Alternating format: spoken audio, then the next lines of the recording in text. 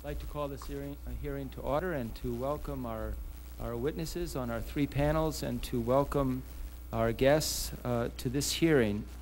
And I'd like to begin by reading the following observation that was made by someone recently, and it goes this way, and I quote, "In the public's view, OSHA has been driven too often by numbers and rules, not by smart enforcement and results.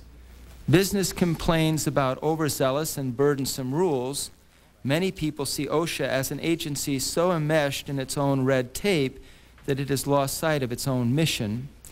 And too often, a one-size-fits-all regulatory approach has treated conscientious employers no differently from those who put workers needlessly at risk. The source of this critique? The Chamber of Commerce? No. The National Federation of Independent Businesses? No. Newt Gingrich? No.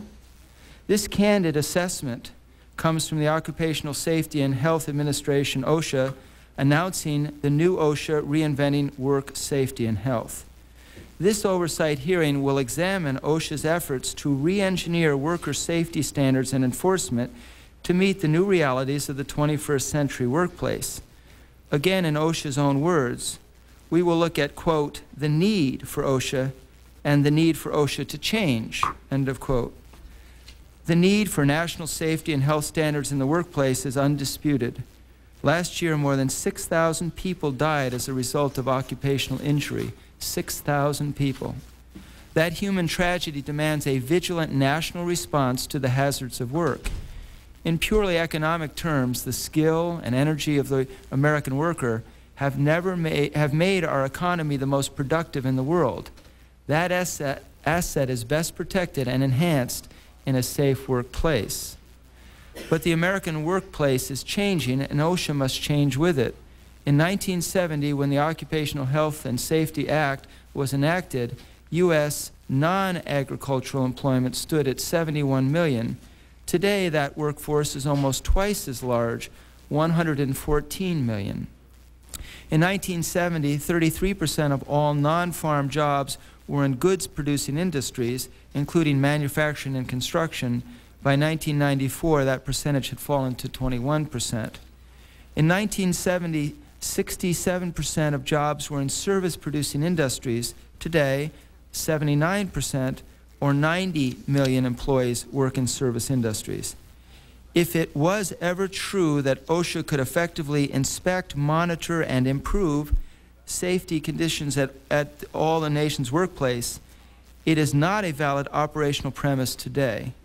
Instead, new approaches are being explored to stimulate voluntary compliance by industry and to transform OSHA from cop to counselor, from prosecutor to partner.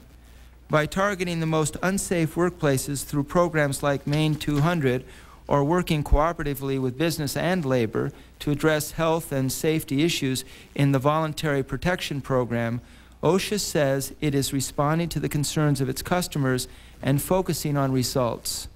So we ask our witnesses to tell us how the reinvention of OSHA is going and to convince us that the agency no longer deserves its red tape reputation. For me, the bottom line question is this: will a re-engineered OSHA effectively and efficiently protect the safety of American workers? I'd like to welcome our witness, but before doing that, it's my distinct pleasure to invite Mr. Lantos, a gentleman who I consider a model of the very best insurerman in terms of his ability to learn a lot at public hearings. And I welcome the gentleman back and say it's an honor to have you here. Well, thank you very much, Mr. Chairman. You and I shared countless hours during the HUD hearings, and I think you deserve a great deal of the credit for having cleaned up at least some of the mess during the Reagan administration in the Department of Housing and Urban Development. And as you well know, a very large number of individuals who testified before our committee are presently enjoying federal prison facilities, which is not an indication as to what will happen to our current witness. Mr. Chairman, I could not think of a more fair-minded Republican chairman than you are, and I enjoy sitting here with you. But I cannot help but comment at the outset that the mindless assault on OSHA, which has, in its relatively short existence of 25 years, has saved 140,000 American lives. And I want to repeat that. 140,000 American working men and women are alive today because of OSHA. An organization which, as so many other worthwhile organizations, are under a frontal and brutal and mindless assault. And I will do my utmost in this field, as in other fields, to prevent the wrecking crew from doing its work. It is as realistic to evaluate OSHA on the basis of some stupid bureaucratic red tape regulation, of which I'm sure it is guilty, than it is to evaluate the United States military in terms of the My Lai massacre. It is very easy to find anecdotal evidence of OSHA stupidity and incompetence, excessive bureaucracy, and red tape. But I think it's important we don't lose sight of the overall objectives of OSHA. Since 1970, job fatality rates have been cut in half. Injury rates have fallen dramatically. And while we have had a great deal of progress, on an average working day, 154 working men and women lose their lives as a result of workplace injuries and illnesses. 16,000 are injured. There is a workplace death or injury every 5 seconds.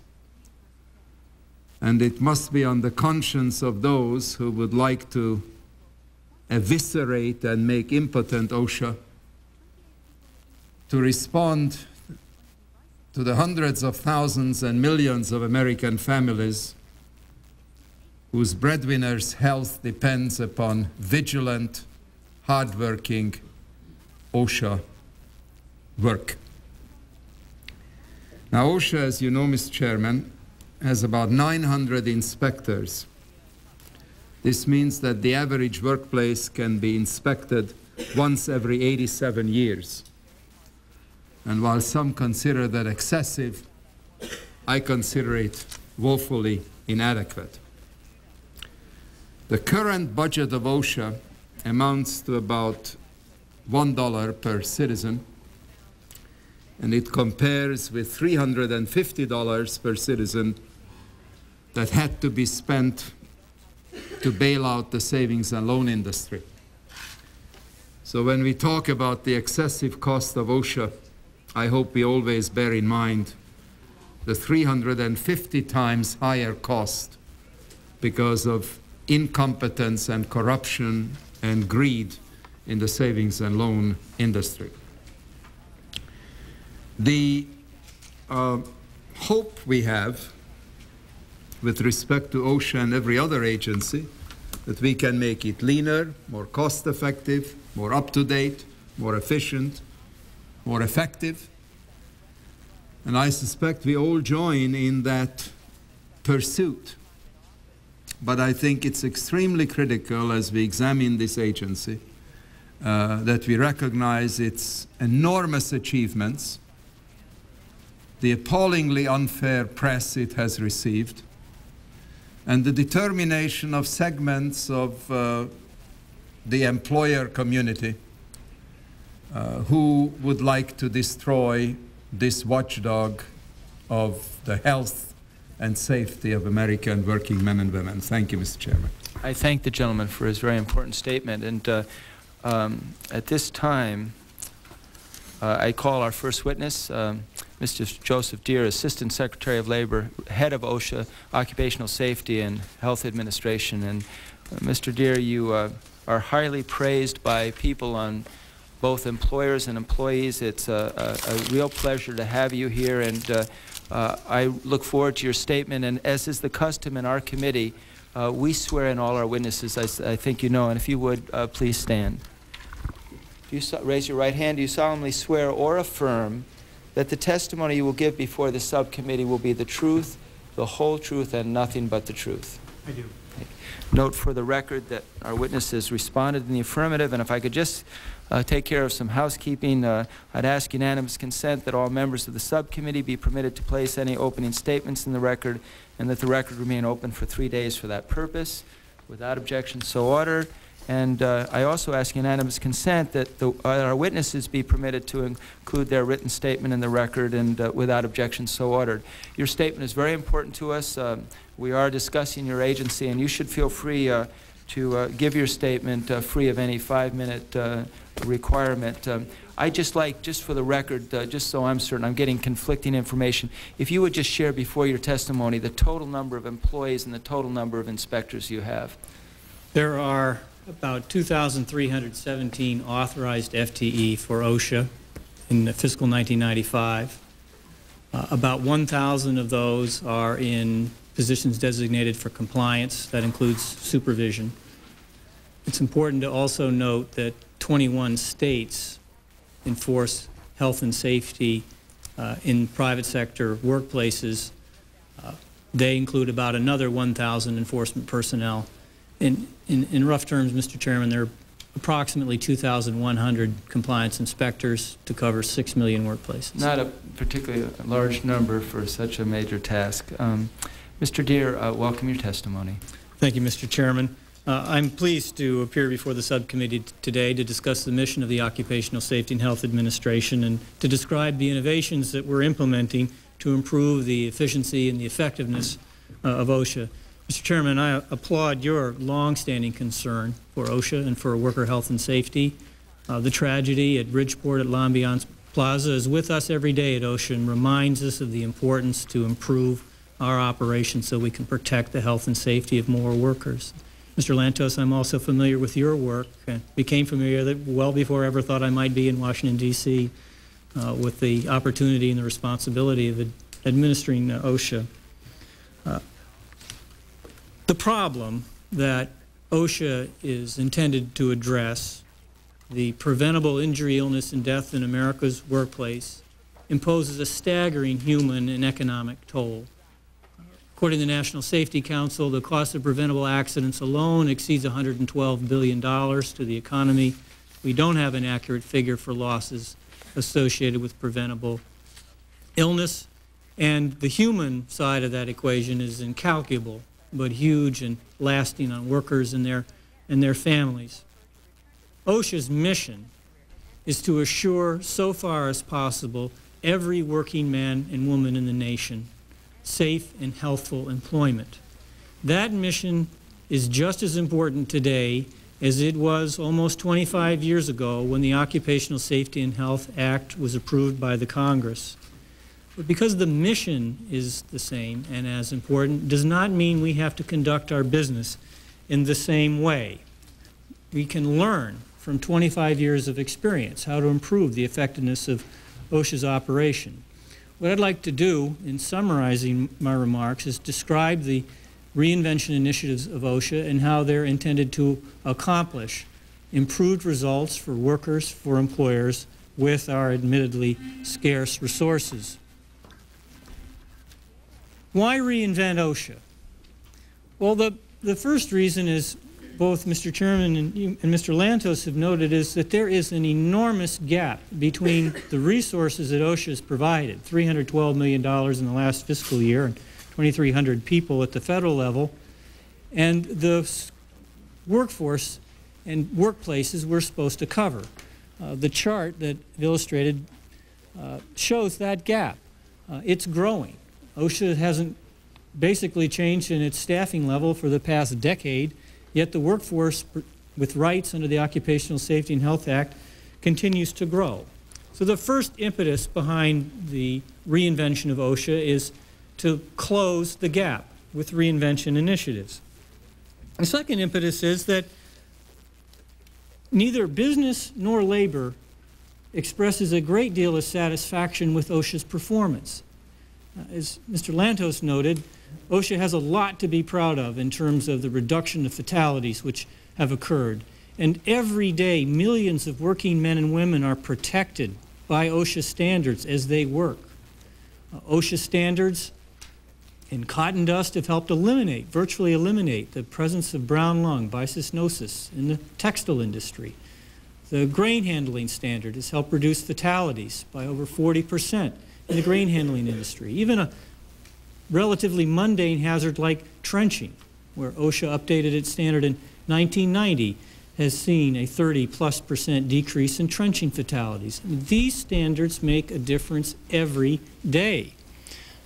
OSHA's enforcement programs also make a difference.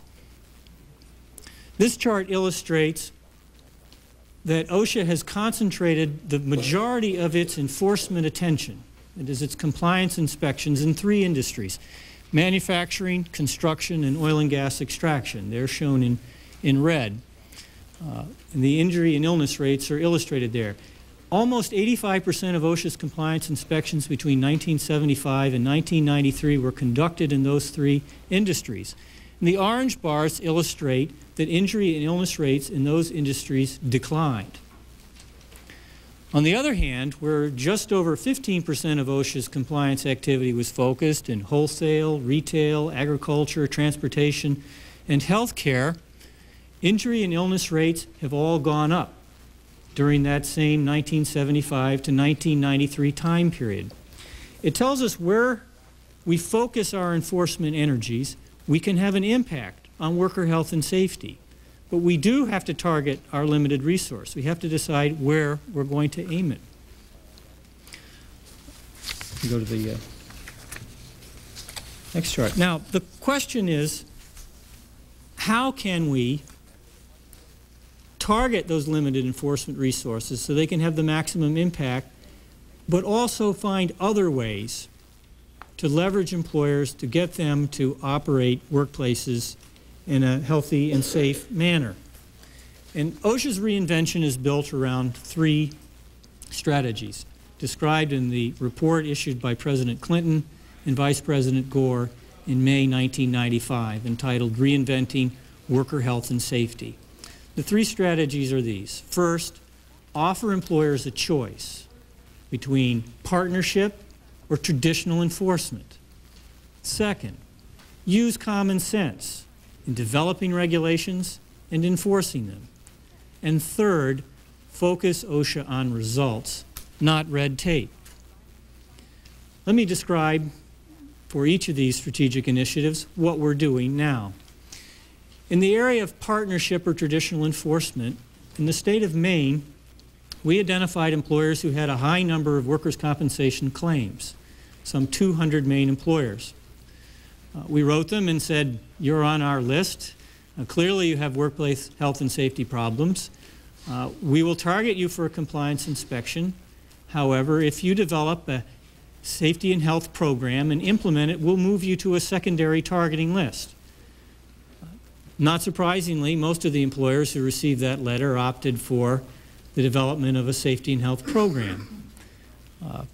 The impact of this program is illustrated in the chart before you now. It shows on the left-hand side that OSHA, through traditional enforcement means, going out and physically inspecting these workplaces that were on our targeted list, would have found about 13,000 serious hazards. The participating companies in the Maine 200 program found 181,000 serious hazards and are working to abate them. Now, I'm not suggesting that every single one of those hazards would not have been found otherwise, but I think this chart illustrates the leverage that was possible because we offered these employers a choice and they opted for the partnership route.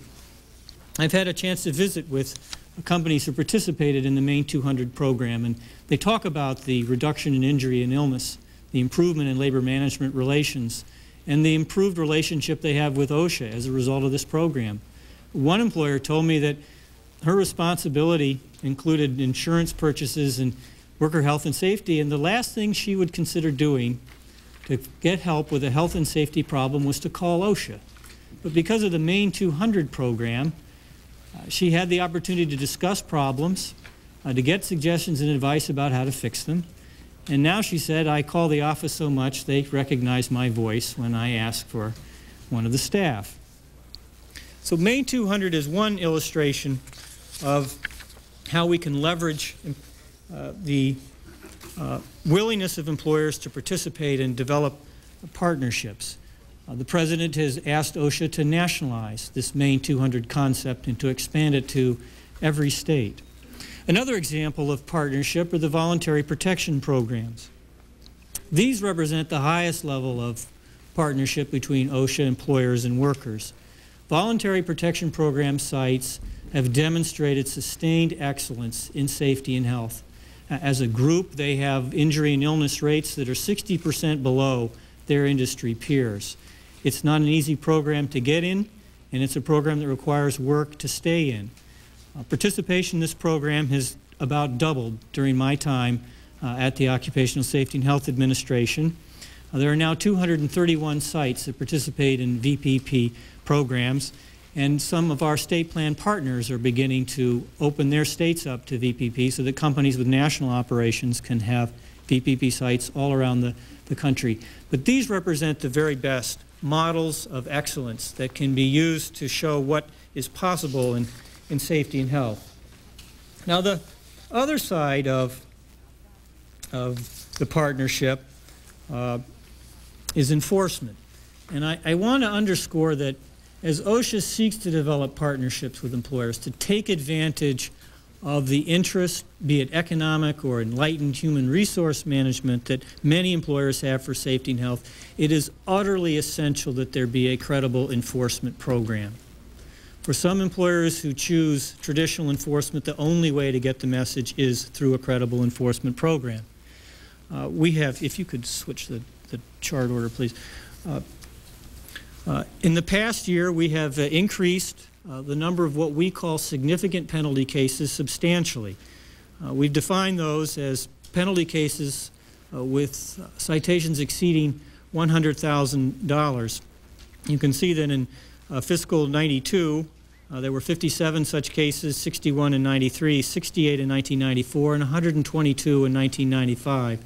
This includes 17 egregious cases. Egregious is our term for those situations that involve such violation of health and safety that we multiply the violations times the number of workers exposed to the hazard. There were 17 such cases in fiscal 1995. So effective, credible enforcement is part of this reinvention of OSHA. Where it's appropriate, we need to use that.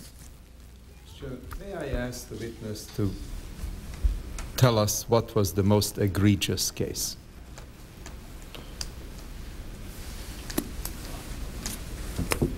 I can think of several. One that most recently occurred was at a sheet metal firm in Philadelphia called Southwark. It had about 300 employees at the site. We took videotapes of the setting there. There were virtually no machine guards. About 4 finger amputations that occurred at the workers at that plant over a relatively short period. The impression I was left in viewing those tapes was that I was looking at a workplace out of the 1890s, not the 1990s. And we settled with the company. They paid a very large penalty, $1 million, but the company decided that rather than to contest the citations, they would agree to abatement of the hazards, and we now have the attention of that company's ownership. They are working to solve the problems. We've resolved the contest around the cases. The workers at that plant were primarily non-English speaking immigrants. They weren't aware necessarily of their rights to a safe and healthful workplace. OSHA arrived there because of a programmed or random inspection. If we didn't have the capacity to do that kind of inspection, OSHA never would have showed up at that workplace in the conditions which I found so appalling would still exist today. Can you give us another one? There was another small, medium-sized company in New Jersey named Omega Plastics. This case is still in contest. That is, it's not been completely resolved. In this situation, the employer purchased equipment from out of state, brought it to New Jersey and installed it, and left off all the machine guards. This is a company that made plastic parts. Again, we saw a number of amputations of fingers of workers. And notwithstanding those injuries, the machine guards were left off the equipment, even though injuries were actually occurring at that workplace. That case had a penalty of $1.4 million, and as I say, it is still in contest. Thank you. I'd be happy to supply the committee with a list of all of the egregious cases for the past fiscal year. I think that would be very helpful. If you just continue with your... Thank you. Now, the next initiative that is part of OSHA's reinvention is bringing common sense to the development of regulation and to the enforcement of regulation. Now, these may seem like blindingly obvious changes, but they are important and they're making a difference. In the development of regulations, the idea is to negotiate, not dictate regulations, to bring those affected by the standard on the labor side, the business side, safety and health professionals, medical professionals, into the standard setting process early. We're doing that in the construction industry with the negotiated rulemaking around the steel erection standard. This is a formal negotiation under the Negotiated Rulemaking Act, and I hope that that negotiated rulemaking committee will report a consensus proposal this fall, which I said we will then publish for public hearing and comment. The largest killer of construction workers in the country are falls, and in the steel erection industry, that's a major hazard. Here we have the industry, labor, architects, engineers working with OSHA standards writers to develop a standard. I know even if we fail to reach consensus, we'll have a better standard because it will be written with the practical experience of those who work in the industry, and we'll have to live with it. We've done other less formal approaches to rulemaking. We invited industry and labor in to help us look at ways of simplifying record keeping, to reduce the paperwork burden associated with keeping statistics on injury and illness, but at the same time improving the accuracy of those statistics, which are fundamental to assessing the impact of OSHA and evaluating our programs. And I hope to be publishing that standard for public comment this fall. We're working right now with industry and labor to develop a safety and health management program standard. They're meeting today in D.C. here to talk about how we can move forward to develop a safety and health program standard. We've also looked at our existing regulations. There's some 3,000 pages of OSHA regulations in the Code of Federal Regulation. At the President's request, we went over those page by page. We've identified 1,000 pages of duplicate standards that we can take out. We'll still be able to provide information to construction and maritime employers, but we won't need a lot of duplicate pages to do that. And we've looked at 600 pages of standards which were adopted without public hearing in 1971 under the original authority of the Occupational Safety, without public hearing in 1971 under the original authority of the Occupational Safety and Health Act to adopt consensus standards without public hearing. These standards are often the source of much of the complaint about confusing or difficult to understand regulations. We're going to rewrite those. There are, as I said, 600 pages of them. To give you one illustration of the potential here, one of those standards talks about egress. It goes on for 7 or 8 pages to describe what adequate egress is from a facility. This is a term dear to the hearts of safety professionals, but you know, escape route might be a pretty good term for employers or workers to talk about what to do. And in rewriting this standard into plain English, we've discovered we can make it 40% shorter. It will take us quite a while to do all 600 pages, but we will be publishing that proposed standard soon, and our plan this year is to do 3 more. And if we have the resources, we'll accelerate that effort. But it's common sense. Try to put the standard into plain language so that it's easy for non-experts to understand. The other side of the common sense initiative is how we enforce standards. The chart I'm showing now illustrates the number of times OSHA cited employers for violations of the poster requirement. Employers are obligated to post a sign that tells workers of their rights to a safe and healthful workplace. This is very important information. However, at different times, OSHA has, in 1991, cited employers 4,319 times and penalized them for not having the poster up. Beginning with this fiscal year, we changed our approach. Instead of not seeing the poster and finding the employer, we've said to employers, you need to have the poster up, it's important, here is one, please post it. And as you can see from the chart, the number of poster violations fell to 2 in the fourth quarter of this fiscal year. Those were repeat violations. If there are other safety and health problems in those workplaces, then they can be noted as serious hazards and cited appropriately. But the paperwork of poster violations has fallen from 24th most frequently cited OSHA violation to off the chart.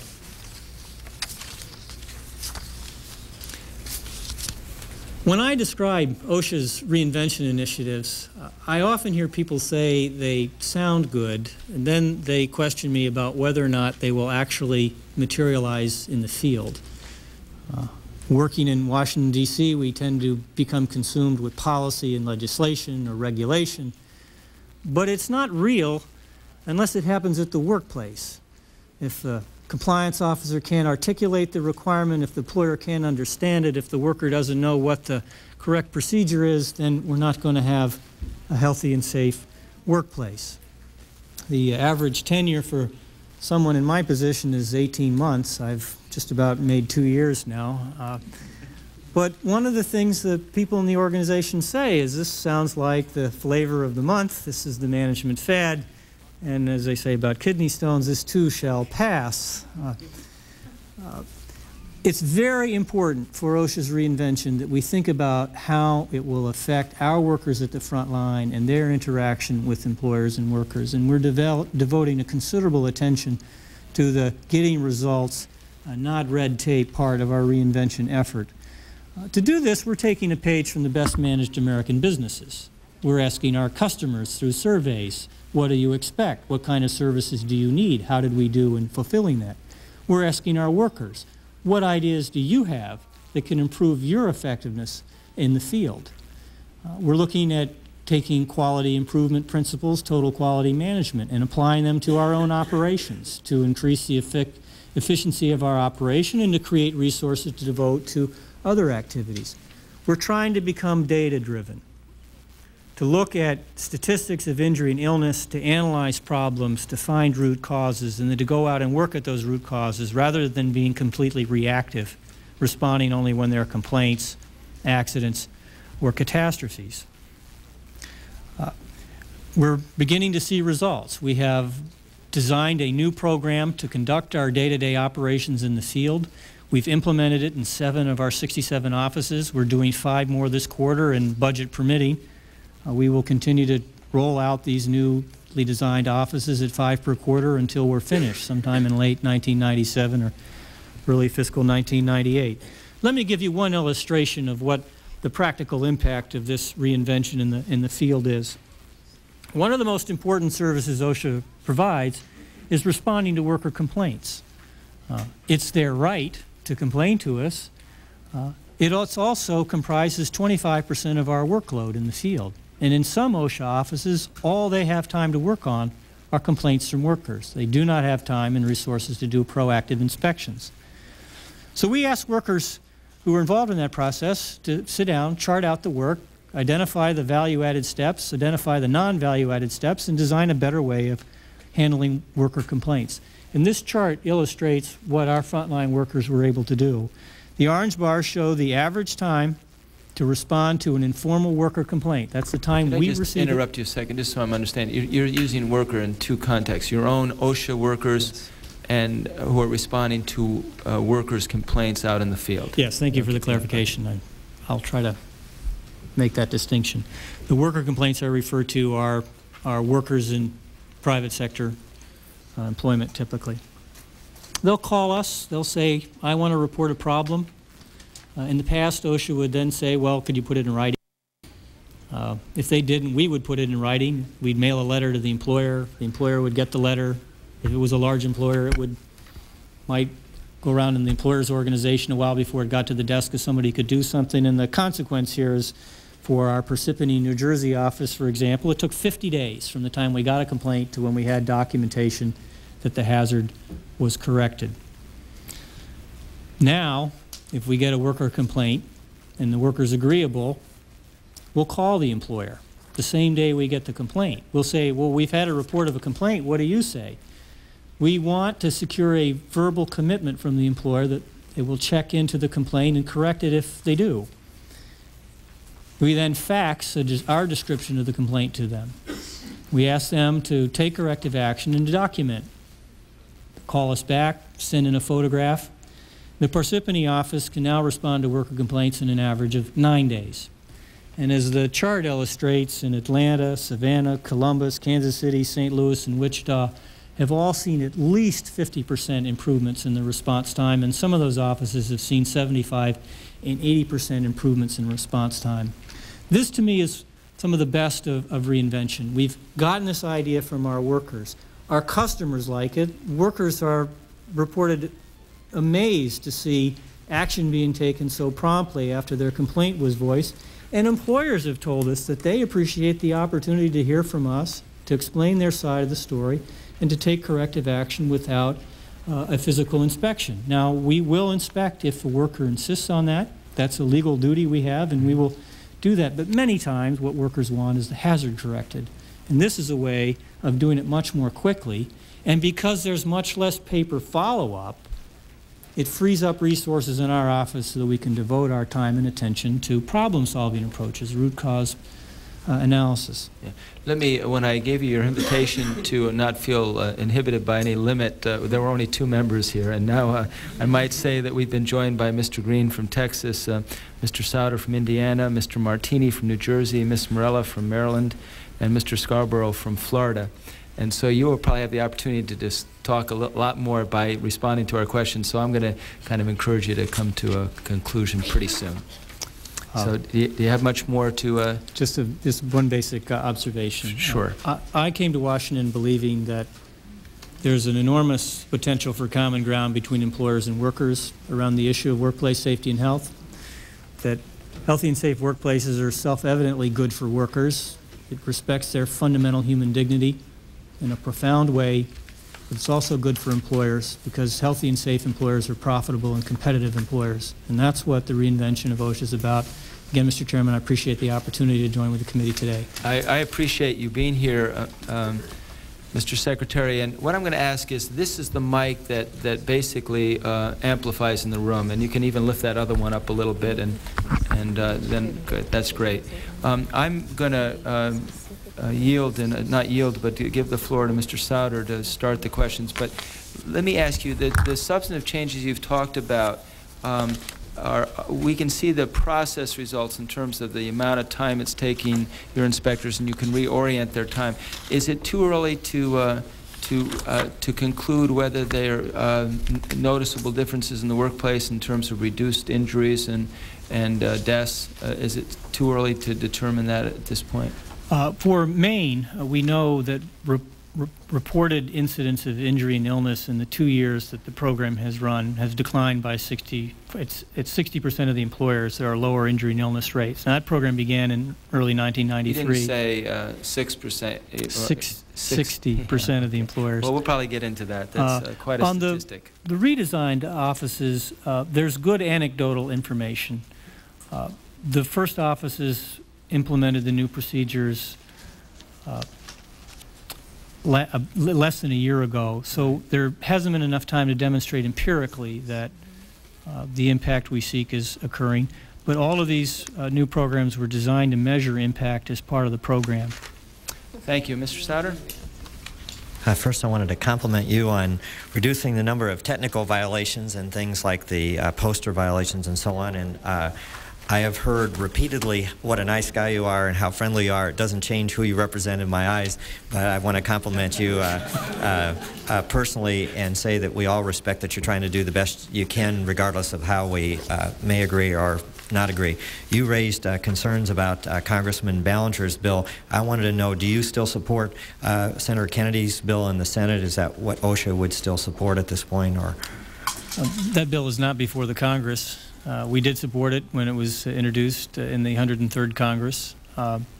I think there were very important elements in that bill, providing through a real voice for worker participation in statute, addressing some problems with inadequate standards that could be remedied, addressing the lack of coverage for state and local employees in 29 federal enforcement states, and a variety of issues like that. What I had hoped would have happened in the 103rd Congress, and what I will hope happens in the 104th Congress, is that we can engage a debate on a principled basis, looking at 25 years of experience with occupational safety and health under the Act, and decide whether the problems can be solved administratively, which I believe they largely can be, or whether statutory adjustments are necessary. But extreme proposals on either side, I don't believe will actually improve situations at the workplace. You made a statement in your in the record, a number of statements criticizing the Ballinger bill, and there's a what I'd like to insert into the record is a Labor Policy Association report that suggests some of the similarities between the administration and Congressman Ballinger's bill as opposed to an expansion, which Senator Kennedy does. And if you can go through that, and if you have any comments for the record later on, rather than try to spring this on and go through that at this point. I also had a couple of technical questions on numbers. I saw you had a reference to a decline in grain elevators based on the number of injuries, based 58%, I think the number was. Have you frozen those for, is that 58% for the same number of grain elevators? Have you frozen any other variables? I know, for example, the grain elevator in my hometown no longer has injuries. They closed down. It's an industry that has had huge numbers going out of that industry. In fact, on your chart, the ones with declining numbers of injuries are predominantly declining industries, and the ones where you have increasing number of injuries are growing industries. Are those numbers indicative of what OSHA is doing, or are they numbers that merely are reflecting changes in the economy and somewhat give a misleading approach to what OSHA's effectiveness is? Well, my testimony referred to evaluations of 4 standards: lead, cotton dust, trenches, and grain elevators. Those represents studies that were done, and we'd be happy to turn those over to the committee. So those were frozen in time. With respect to the point about manufacturing employment, in a relative sense, there may have been a decline. There's still millions of workers that are employed in manufacturing establishments, millions in construction. Those hazards are very real, and the presence of OSHA enforcement has helped reduce injury and illness. The lesson I think we have to apply as we watch the growth of the service sector is how do we address those issues? It may be through enforcement, it may be through other means. We're lacking some critical standards in the service sector area to help guide employers what they need to do to prevent musculoskeletal disorders, among other injuries. I think it's really important in both places to be very careful what numbers we use, because, and that's really what I was getting. I think, did you say at lunch, or was it one of the other speakers over at the chamber a while ago, that OSHA gets around about once every 88 years if you took the number of visits times the number of employers? There are a number of figures that are bandied about. You're right, at the chamber meeting today, the figure once in 88 years is used. We've calculated it at once in 62 years on a nationwide basis. It really is kind of academic, 60, 80 years.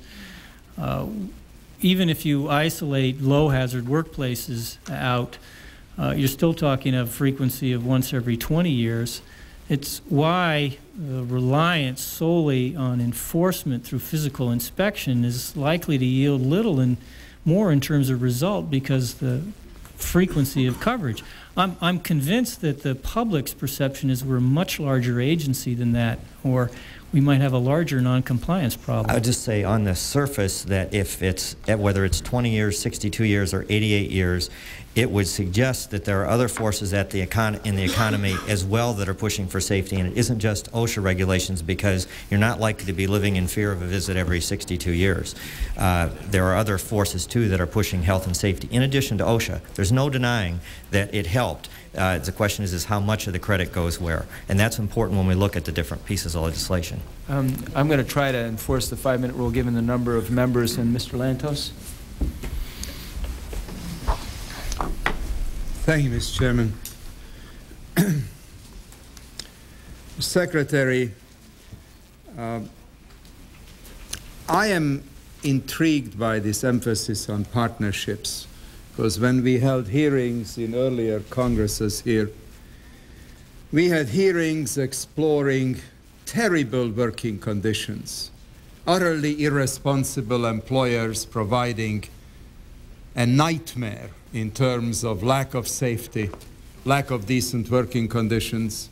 We had an avalanche of witnesses testifying to the horrors they had to go through. And I am just wondering what your approach is to bad employers. Everybody rationally would like to see well-intentioned employers and well-intentioned unions working together and OSHA helping in a constructive fashion. But of course, that's not the way the world is built in any arena. And there are people who, for economic or other reasons, want to cut corners on safety and health. And with the enormous cutback, 33% cutback in enforcement, the agency's enforcement efforts will be decimated. The best estimates I saw is that there would be a 50% reduction in inspections, and you in your testimony state 50,000 more injuries a year to American working men and women. Now, the people who are voting for these abominations have a responsibility to explain to the American people why they favor 50,000 more injuries to working men and women in the United States. My question to you is, first with respect to this issue of good employers, bad employers, how do you plan to deal with this? Partnership surely is not the answer in every instance, as your egregious stories earlier indicated. Second question I want to raise relates to the ergonomic standards. As Mr. Shays will remember, we had a number of hearings on the question of ergonomics. We were appalled by the range of industries where men and women become permanently crippled, from newspapers to meat packing, young men and women, middle-aged men and women being permanently unemployable because the employers were unwilling to use appropriate ergonomic standards. Now, riders have been attached to the 95 rescission bill and the 96 appropriation measure, which will prohibit the agency from developing standards or guidelines on this issue, which I think is an abomination, nothing short of an abomination. It destroys the physical health and the mental health of vast numbers of American working men and women and deprives their families of somebody who can earn a living for them. How does OSHA plan to deal with this? You have asked two large questions. The strategy that says we want to build partnership involves a choice, and the other side of that choice is a traditional enforcement relationship. As I indicated in my testimony, we've stepped up enforcement. We doubled the number of egregious cases in the past year, and none of those were record-keeping cases, which in the early years of egregious was one of the emphasis. Don't minimize the record-keeping cases. Mr. Shays and I sat through testimony here where we had double sets of books by employers. So record-keeping is not a minor little technical issue. Record-keeping can be a big issue. If the employer keeps a double set of books, the real injuries appear in a book that are not shown anybody, and the phony set of figures are presented to OSHA, we are dealing with an outrage that OSHA needs to deal with. Of course you're right, but we've concentrated on violations of standards and egregious that have actually resulted in injury or death to workers. I said we doubled the number of those cases in the past year, and we've vastly increased the number of high penalty cases. Trying to do that and then trying to get notice of those actions so that it's transmitted throughout the industries, throughout the communities where these occur is one of the most effective deterrents OSHA has. That is, again, as I indicated earlier, we're very much emphasizing that choice. Some employers have already chosen, and they've chosen the enforcement route. Their behavior is such that the offer of a partnership to fix things is not appropriate. the other employers who, if given the opportunity to work cooperatively with us, will do a lot more than we could if we were depending on getting to that workplace and inspecting. And that's where the leverage comes. The difficult resource allocation choice for us is we could spend all our time on enforcement.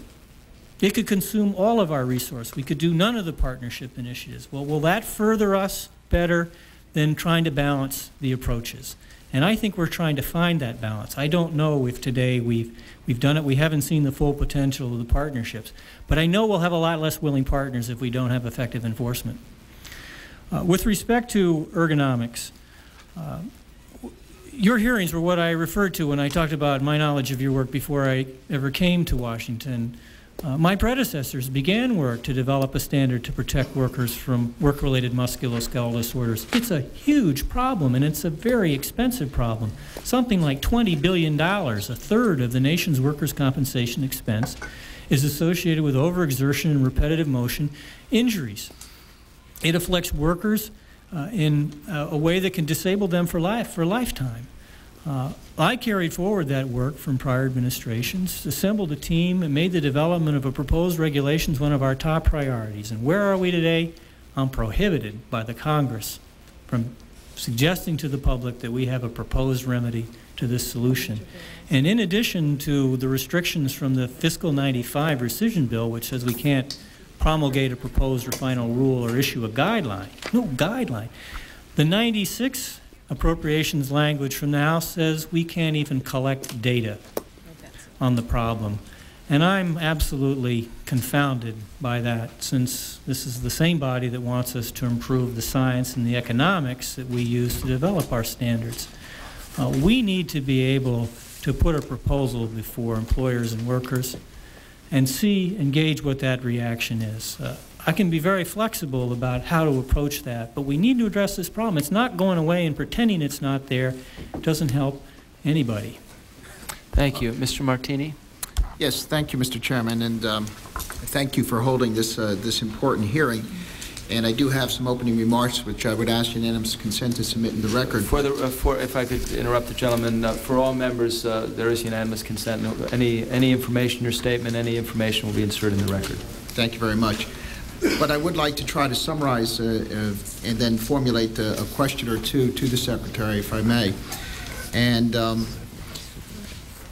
I guess I would first like to begin by saying, as is often the case with some of the things that we've learned in the short tenure of being a freshman congressman, often the case is programs begin with good intentions and goals and meet those intentions and goals, and certainly OSHA in many respects has achieved some of the goals and intentions that were set out by when it was in fact enacted into law.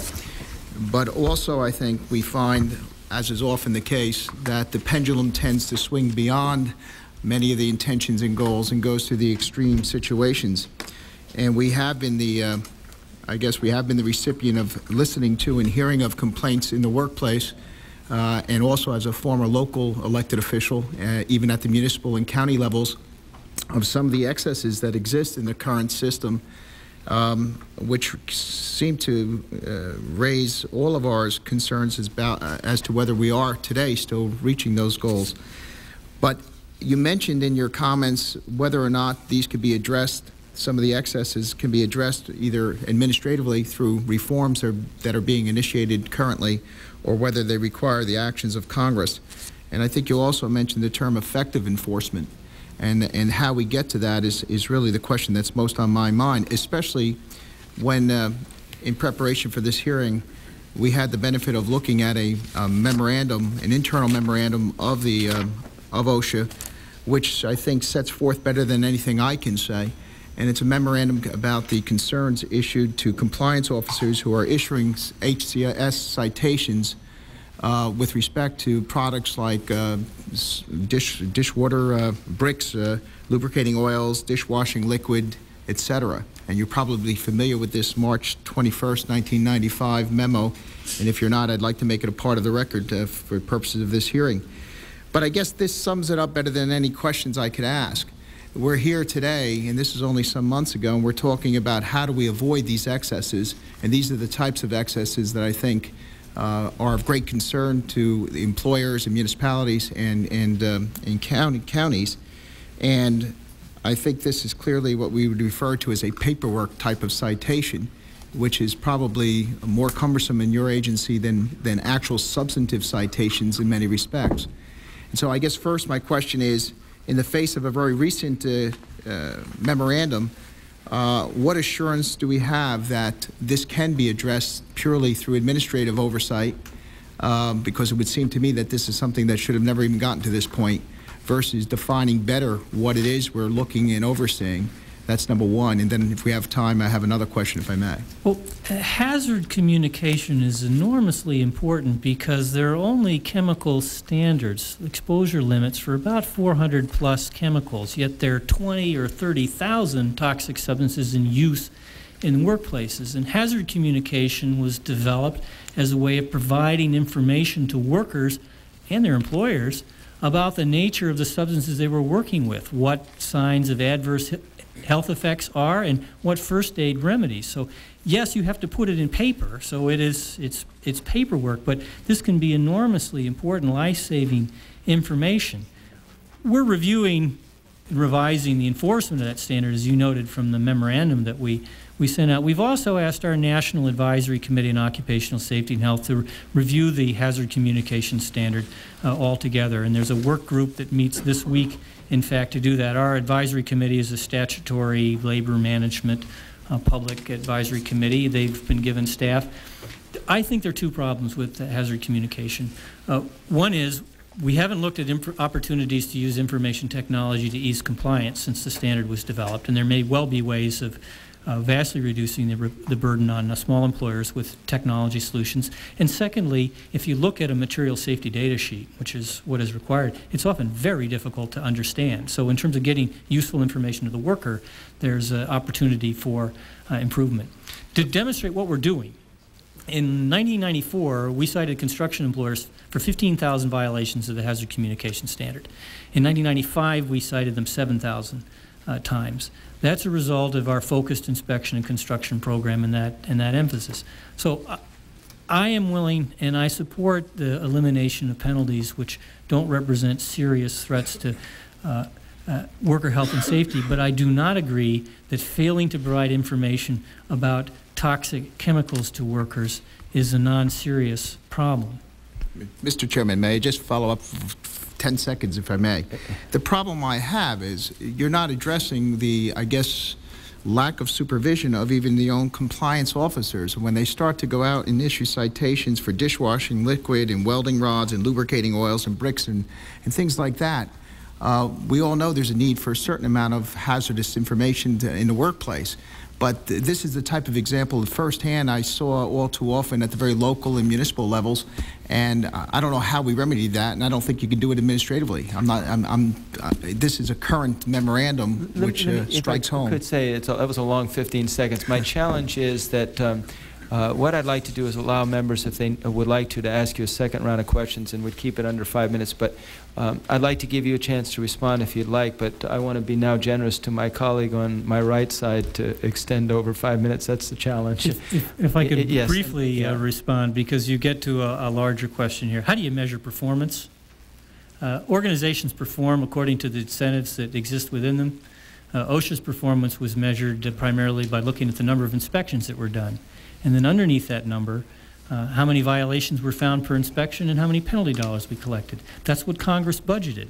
What was the primary workload driver in our appropriation? Number of inspections. And this existed over the Carter administration, Reagan, Bush, into the Clinton administration. The primary measurement of OSHA activity, since I don't think it's a result, was number of inspections. Now, I think we're here to reduce injury, illness, and death in the workplace. Now, that's the output that we should be measured against. So what I've done in OSHA is to take out what our own people call the numbers game. Trying to get inspections, trying to get violations for inspection. Why were some employers cited for serious violations for relatively minor and to the public seemingly nonsensical failures to provide information about common household products? Because it wasn't a good inspection if you didn't get 4.2 violations. That can be fixed administratively, and evaluations of performance of workers, supervisors, and me can be conducted accordingly. I'm learning as a new chairman that the way you get around the 5-minute rule is you basically ask all your questions in the first 5 minutes, and then you allow the gentleman to take the next 5 minutes to respond. I did want to give you an opportunity. And you're only a freshman and you've learned that. Thank you very much. Mr. Green. I'd like to thank the Secretary for being here today. And I guess my experience in the private sector was during the 80s before the reform, and I helped work and manage a printing company, and I walked through our printing shop with OSHA inspectors, and I received the impression, and I wasn't told by it, but they were just looking for violations. There were, I think the goal of what you're doing, the administration's doing, is recognizing that you can't set a quota, and I know there was never an official quota, but I sure got that impression on 2 occasions during the 80s, and that wasn't during this administration. That was during 2 previous administrations in the private sector. And I guess my concern was, I was a legislator at that time. In Texas, we served part-time, and this inspector knew very little about the printing industry. In fact, he was not concerned about what we were concerned about, people getting their hand caught into the press and things like that. They were looking for what I called minor violations, just to be able to write me up or write the business up. I was not the owner, I was a manager of it. But I'm glad you're changing that, because again, that was my experience during the 80s, but I left that in 1990. Some of your testimony that you did not get to give because of the time schedule, and that I was interested where you talked about the 1996 appropriations bill for both the DOL, HHS, and education. It passed our House in July, that would slash enforcement programs by 33%. Yes. Okay. And it would result in a 50% reduction in the inspections? That's correct. Now, I know my colleague mentioned the 50,000 more injuries a year, and we went over the numbers games that we talked about, that, you know, whether it's every 60 years or 80 years or every 20 years.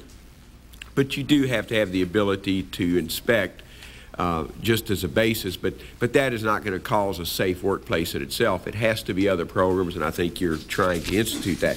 Let me, and I'm also serving on another committee. In fact, my colleague and I, Mr. Chairman, that's why we weren't here. We were in a hearing, and we were the only couple of members there for that hearing on the economic and educational opportunity. In the remainder of your statement, you talk about if H.R. 1834 that we will consider in that committee had been in effect in 1989, OSHA could have issued only a penalty of $10,800 for the explosion and fire that killed 23 workers at a Phillips 66 plant in Pasadena, Texas. I represent that plant facility, and I was there before and I was there after that plant exploded. Again, I was not in Congress at that time, but I represent that facility now. I represented across the ship channel at that time in the state Senate. If H.R. 1834 passed, it would actually, with that tragedy that happened, because again, I'm honored to represent the Houston Ship Channel, but we also have a volatile product that we produce, and we have had explosions in the past. In fact, a good friend of mine was a plant manager at a facility not close to the Phillips plant that caused death and injury, and that plant manager literally lost his friends in that. And so it wasn't necessarily his fault. But, you know, somebody has to be overseeing, and that is a good company, and Phillips is too in a great many cases. Good companies do make mistakes. And in your testimony you're giving us today, if that bill passes as Congress, with the explosion and loss of life at Phillips, there would only been a $10,000 loss? That's correct. Penalty? Because the H.R. 1834 would prohibit OSHA from issuing penalties for violations under the General Duty Clause. The General Duty Clause is a basic requirement that employer provide a workplace and a place of an employment free of recognized hazard. At the time of the catastrophe at Phillips, there was no standard which pertained specifically to the operation of highly hazardous chemical facilities. We do now have such a standard, the Process Safety Management Standard. The only way we could conduct enforcement and sanction for that tragedy, which killed 23 workers, was under the General Duty Clause. And under H.R. 1834, no more. In fact, under that bill, unless there's a serious injury or illness, there'd be no effective enforcement at all the first time OSHA visited. And if we're there once every 60 years and the next visit's in the next century, the whole notion of prevention is turned on its head with that bill. Well, and I like the statistics you showed us with the main example, because again, as a business person, I would like to, if there is some way to safeguard the workers that I happen to be working with, I want to do it. And to have both the carrot and the stick, but you can't just go with the carrot. You have to have that stick every once in a while, and by slashing the appropriations a third and taking away that ability. Although again, as you have testified today, it is not the same as it was 5 years ago, or even 4 years ago, or maybe even 3 years ago with occupational safety. And I want to encourage you to continue that, because the reason you see bills like 1834 and the effort from a lot of members of Congress is a frustration with that program that we've perceived and some of us actually experienced.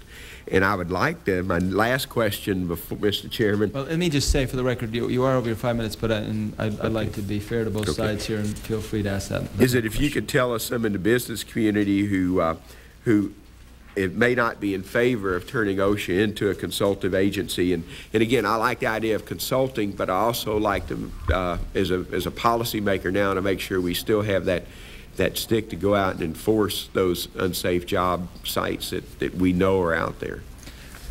I mean, consultation is important. You find an employer who knows they have a problem, they want to help, they need help working on it. We have a grant program that operates in 44 states and provide assistance in the remaining states for a consultation program that provides services free of charge to small businesses and high hazard industries that are operated through programs in state commerce and labor departments. Texas, as a result of its workers' compensation reform, vastly stepped up the consultation assistance available to employers and made it a requirement for insurers doing business in the state to provide that kind of assistance. And that can be useful, but it's just a matter of common sense. If there's no enforcement, who's going to ask for a consultation? Some employers will, but a lot will just move that item down further on their priority list. They won't get to it. Something terrible will happen, and we'll all feel that we've let down. Mr. Green, is Deer Park in your district? I have the industrial part of Deer Park. I have Shell Refinery. I visited the Shell. I visited the Shell Refinery. I met with the Labor Management Committee there. I mean, they're keenly aware of the extremely low probability but the high catastrophe potential of their operation. And they're an example of what happens when a labor union and a company decide they're going to work together. When management says we're going to listen to the voice of workers, those folks need encouragement, and they need recognition for their effort. There are other employers that need to know that the government's keeping a sharp eye on them. Ms. Morella? Thank you, Mr. Chairman. Oh, thank you.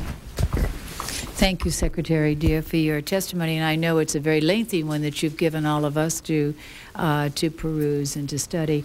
I'd like to just address a question with regard to federal employees.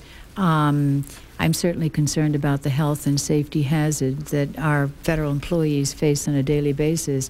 And according to a report from your agency, in 1991 there were more than 170,000 work-related injuries and illnesses in the federal government at a cost of more than $1.5 billion. I would like to ask you what can be done to make our federal environment safer for these workers, and add to that the fact that, for instance, in 1992, the American Federation of Government Employees, AFG, conducted a study relating to repetitive motion injuries at the Social Security Administration. And among the results, like 78.4% of the employees surveyed experienced pain in their shoulders, arms, elbow, and necks. 53.8% have had pain, aching, stiffness, burning, numbness. 56.5% wake up during the night. And, you know, a lot of this is part of that carpal tunnel syndrome. And of course, most of the workers who experienced the injuries were women. I just wondered if you're aware of that survey and if you would like to offer any comments with regard to the federal environment for our workers. I'm not aware of that survey specifically, but I must say I'm not surprised, since the work activities of the employees in Social Security Administration involving intensive keying all day long would produce the same sorts of injury we see for their counterparts in the private sector. OSHA undertook one major enforcement action in the federal sector in the past year. That was an investigation of the fire at the South Canyon Glenwood Springs fire in Colorado that took the lives of 14 firefighters. This was a very detailed, lengthy, and intensive investigation into the causes of that. It represented our most significant enforcement action in the past year. I'm happy to report that both the Department of Agriculture and particularly the Interior Department have taken our report to heart and are working hard to implement changes and to see that a tragedy like that doesn't occur. My second observation, which probably should be the first, is I think public employers and federal employers should have exactly the same obligation as private employers. After all, we're just talking about workers, and the color of the check shouldn't make a difference in terms of the degree of protection those workers are afforded. In many instances, when OSHA interacts with federal agencies, the agencies are responsive and will address the concerns, but there have been cases where those agencies have not. And in those instances, OSHA has no enforcement ability at all. We can be ignored. The administration supported a reform of occupational safety and health law for the federal sector to treat federal employers the same as private sector employers, and I think that would be an appropriate step. Otherwise, we're in the same predicament with the federal sector as we are with the private sector. We have an enormous responsibility, there are many problems, and we have very limited resources to deal with them. Have you suggested any performance standards for managers at federal agencies? We have at the Department of Labor. It's outside my purview and my knowledge, but the way in which workers' compensation benefits are charged to the agency is not as responsive as private sector workers' compensation experience rating is. And if that was fed into the budgets of the agencies so that they had some more of the bottom line encouragement to manage prevention and disability management, I think it could be beneficial. It's going to be hard to do it financially, but I think certainly in terms of making sure that we do have some kind of performance satisfaction and guarantees on the federal sector is appropriate, because I agree with you. I think the federal sector should not be ignored as we're looking for standards and workplace safety. Thank you, Mr. Chairman. Thank you, gentlelady, and gentlewoman, Mr. Scarborough. Oh, I'm sorry, I'm Mr. Chalk. I apologize. Thank you. Mr. Fatah. Thank you, Mr. Chairman. To Mr. Deere, later on this committee is going to hear, at least it's evident by the written testimony from someone who represents American workers, the steel workers, who says that that what you do is important, in fact, that it saves lives. He talks about, it's discussed in the written document that's been supplied to the committee, that some 35 individual members died last year on the job, and 26 so far this year in various workplaces. These cuts that are in the FY96 budget and the legislative constraints around enforcement issues, you know, I mean, because we all deal in a lot of political rhetoric. I mean, is it, if you put what you've said about that in your testimony and what is going to be told to the committee a little bit later on, it seems pretty clear that what we're talking about is the fact that we're going to be jeopardizing the lives of American workers if this Congress continues to go in the direction that it's going relative to OSHA. Do you think, is that a true statement? Is that an overstatement? What's your professional judgment? I agree with that. I think the consequence of gutting OSHA's enforcement capacity will be more injury and illness to American workers. And in the end, we won't be saving anybody anything. Not the workers who will suffer the consequences of those injury and illnesses, for a lifetime, and not their employers who will pay directly and indirectly for that, all in the name of saving $48 million, which is the amount of the overall House cut. Furthermore, that cut will inhibit our ability to move in the new direction we're trying to get to, which will not only keep us at the present level of prevention, but will augment that will increase it. How can I do a VPP site evaluation to recognize excellence and to set up a model in a community of how to do it in the best sense possible if all I've got resources to do is to go investigate accidents, fatalities, and catastrophes? Well, let me go a little bit further. Most of your work, a lot of your work is in voluntary compliance and technical assistance to companies. But in all good, there's some bad. I mean, there are obviously most employers want to provide a safe workplace. I'm very concerned about the cuts in enforcement. I'm having difficulty with the numbers. You say on one hand you got a 33% cut and a 50% drop in inspections. And if you could have us understand more clearly why those numbers are different, rather than a 33% cut in inspections. A 33% cut will force us to reduce our staff. When we reduce staff, it costs money. Basically, for every 2 employees I RIF, I have to RIF a 3rd employee to pay the cost of the other RIF. Because of the procedures that are established in conditions when employees are reduced, we have no control over who is left. It's a contractual and a legal obligation that we have to follow. That means that as a function is closed down, those people lose their jobs, and they have a right, depending on their seniority, to other jobs in the organization. The displacement then can occur in different geographic locations, and we're obligated to pay the cost of the move, as we should be. But the short-term consequence of this is that the immediate cut is much deeper than an effect on operations. So you have a budget cut on one side that hurts in inspections.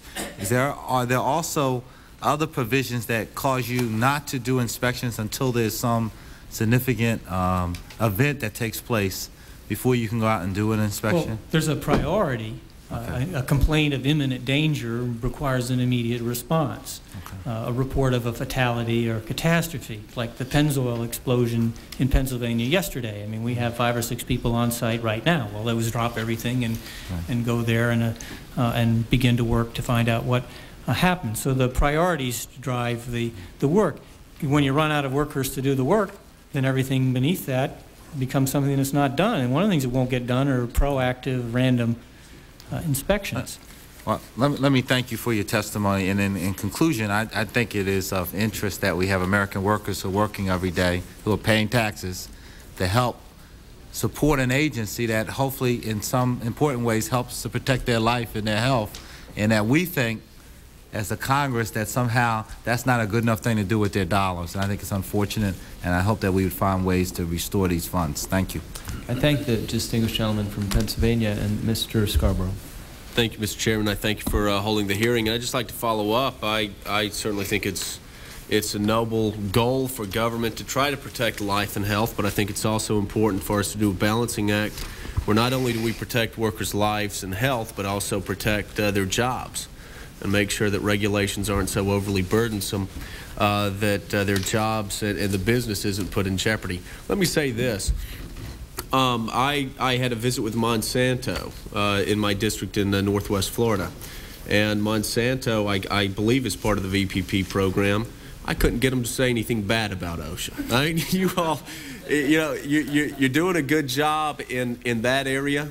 They were extremely pleased with the program. It was like nothing I've ever heard from business, and I think you should be commended for that.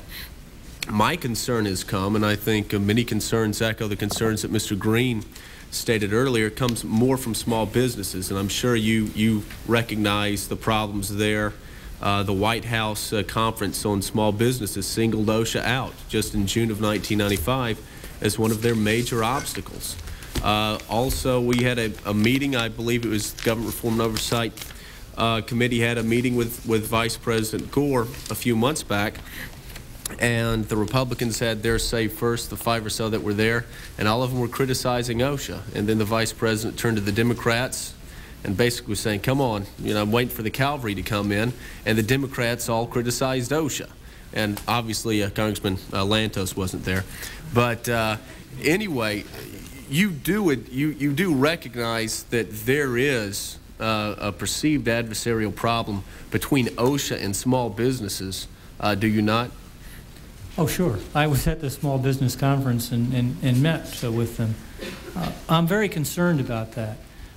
I don't think that the right to a safe and healthy place to work should be dependent on the size of your employer, that the right extends to all workers regardless of where they work.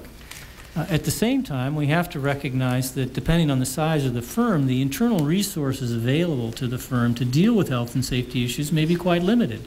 For a new firm with a few employees where the entrepreneur is struggling every day, it's quite a challenge to stay in business.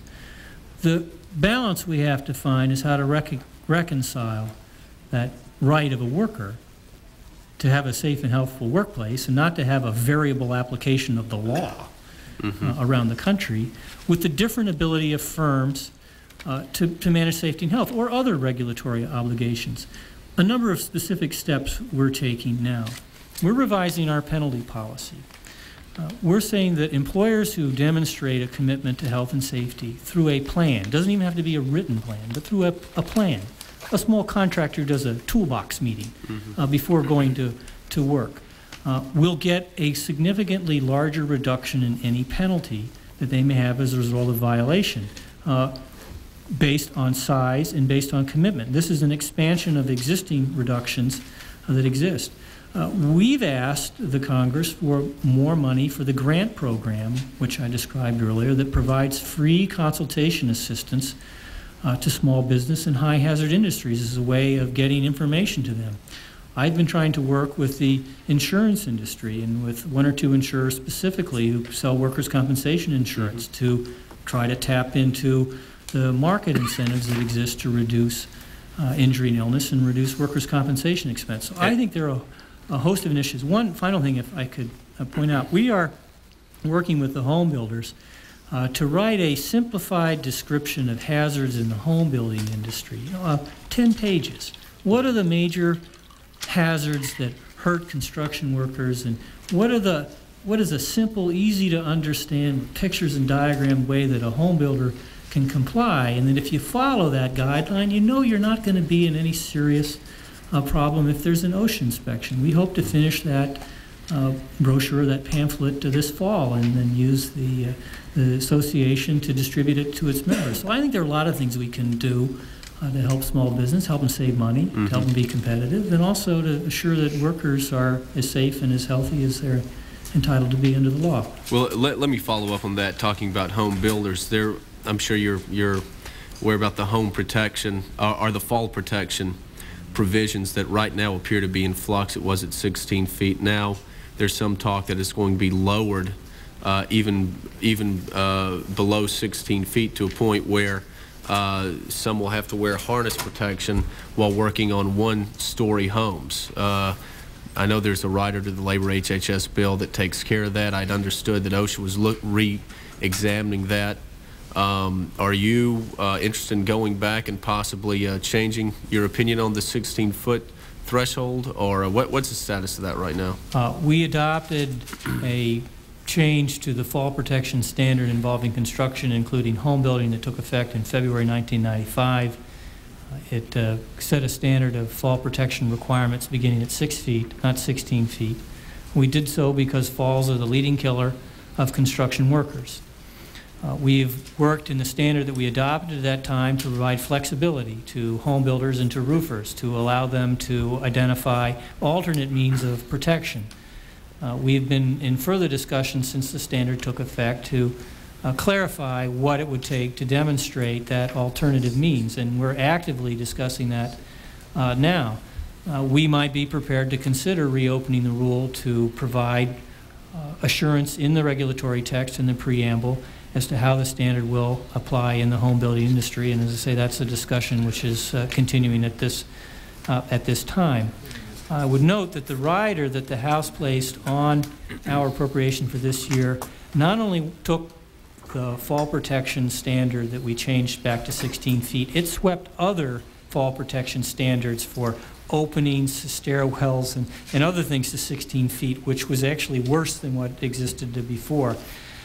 So it actually would roll back standards well before the time that that I acted to increase fall protection. Bottom line here is I think we can work something out that will help prevent falls in the construction industry, but which will allow appropriate flexibility for the home builders, and I hope through further discussion we can resolve that without having to resort to congressional appropriations language. All right. Thank you. Thank you, gentlemen. I deferred my question until the end, and I would like to enable some of our other witnesses to come forward, but I just want to ask you a few questions for clarification. First off, an independent worker, do they have to abide by any requirements you have if they're self-employed? No.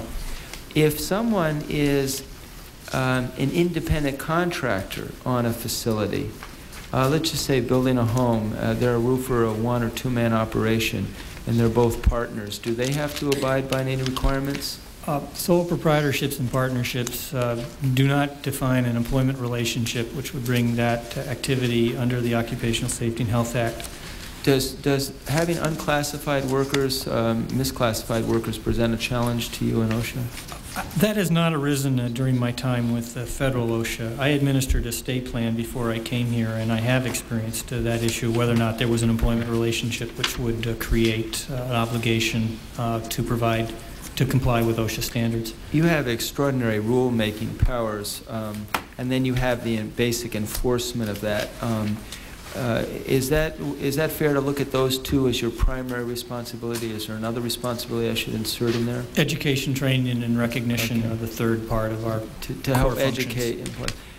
It strikes me that first off, I might just parenthetically say, there was a question mark that, there's some people wondering what is the intent of this hearing. Are we trying to go after OSHA? Is the intent now, when there have been budget cuts, is this wise to have you step forward? And I just would comment that you are in a very difficult situation of being asked to do more with less, but my sense is the direction you're headed is the direction that most members of Congress would want you to head in, and that is to work on a cooperative basis with employers so they can save lives, notwithstanding the challenge that Mr. Lantos makes, that there are some employers who simply are going to want to cut corners and save dollars and, in the essence, jeopardize their employees. One of the things that's troubled me is that murder in the workplace is basically exempt from any real punishment. I can't think of more than 1 or 2 times in 20 years that anyone has been found guilty. I can think of very few, let me put it that way, where they've been found guilty of murder in the workplace, because the test is you have to actually show, under federal statute, you have to show intent to harm your employee. And have you looked at whether it would be advisable for us to make the standard a little easier, so when someone, for instance, knows that their plant isn't ventilated and knows that they might, in the case of what happened in Connecticut and Waterbury, knows that an individual is going to be a night watchman who has no sense of what chemicals are being used and so on, and basically suffocates and dies. I mean, that employee was murdered, in my judgment. But based on our standard, we had to prove intent. Have you looked at this issue of criminal statutes as it relates to well, let me tell you a case we recently handled. We got a conviction of an employer in Georgia who operated a tank washing company. The employer had asked for a consultation from the state of Georgia and received it, and had purchased equipment for retrieval of workers from confined spaces. After the consultation, the employer returned the retrieval equipment unopened. One of his workers subsequently entered a tank, was overcome by fumes, and died. He was prosecuted by the Department of Justice and found guilty of a gross misdemeanor. He received the maximum penalty under law, a 6-month misdemeanor, gross misdemeanor, and a 6-month period in jail, and a $100,000 and some odd fine. That's the most we could do under the Occupational Safety and Health Act. Last year, we supported legislation which would have created felony penalties. It was the provision of the bill which was most effectively used by employer opponents of the OSHA reform to scare employers into believing that OSHA would run rampant with a criminal penalty authority and would terrorize the employer community, when all we sought to do was to assure in cases when the conduct was so gross and outrageous and so offensive to public decency that appropriate criminal sanctions were necessary. I mean, U.S. attorneys have got a lot of work to do, and you bring them a gross misdemeanor case, and unless it's a really, really, really good case, they're not going to take it up. Thank you. I would, at peril, offer any member a question if necessary, but I would like to encourage us to go forward. Is there any? Yeah, can I make a comment? Sure. Mr. Souder. Attempted to be very polite in the first, and I don't really want to get into debate, but I do appreciate the difference between how you've answered some of the questions and how some people have made assertions, or even in the written testimony, assertions have been made about Congressman Ballinger's bill causing 30,000 more deaths. You, in fact, said it's likely to increase accidents. That's substantially different than putting a numerical number on, and that it should be clear that we shouldn't have fake science masquerade as science, that in fact your own numbers suggest that there is a lack of clarity. We could put together a chart. There's a nearly perfect correlation that suggests that whatever industry you've been successful in lowering the abuse in, there's been a decline in jobs, and therefore OSHA is causing a decline in jobs. You can do a lot of things with charts that may not be representative. I think that we can argue about the merits of a bill. This is like having a public discussion over what a tolerance an axle should have in a car, or a tolerance of what they should have in a tire, because certainly there's going to be failures, and it's very difficult without making those of us who believe that there should be reform which benefits the Americans workers with those of us who believe that your voluntary compliance efforts are worthwhile, and Cass Ballinger's bill does a lot of that, are somehow being held personally liable for every death or every injury that occurs. 62% are transportation, homicide, or suicide, which OSHA has very little to do with. I commend your efforts to reform the agency. I commend, quite frankly, in personal response to your questions, your carefulness in not doing that. I hope other members of Congress are also careful with specific data, and in your testimony that you be a little more cautious about the nature of the claims, even though you're trying to defend your agency. Well, I, of course, stand by my testimony and be happy to go into the numbers at any time. But I must say, Mr. Chairman, how much I appreciate the opportunity to come to the committee and talk about the management of a government agency and how to make it more effective. It hasn't happened in my 2 years here.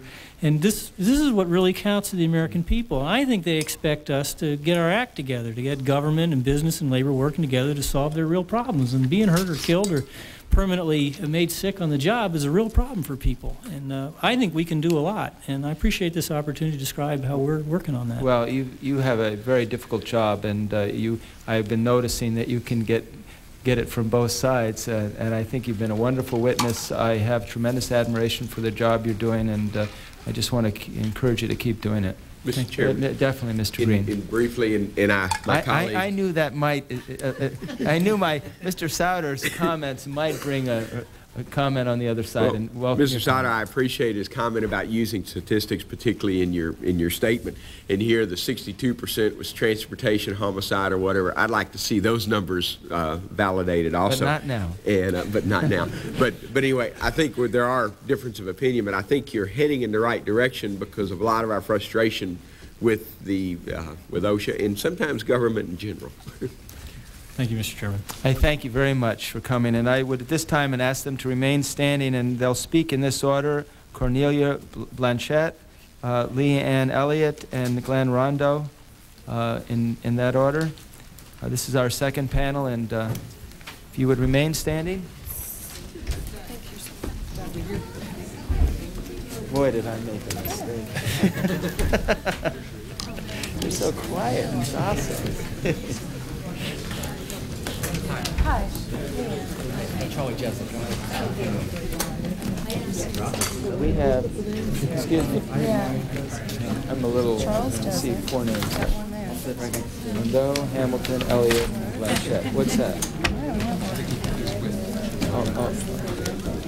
Do you have one? Leigh Ann Elliott? Leigh Ann Elliott? Perfect. Okay, they have me on. Okay, they have me on the Zoom. All right. Is this all right?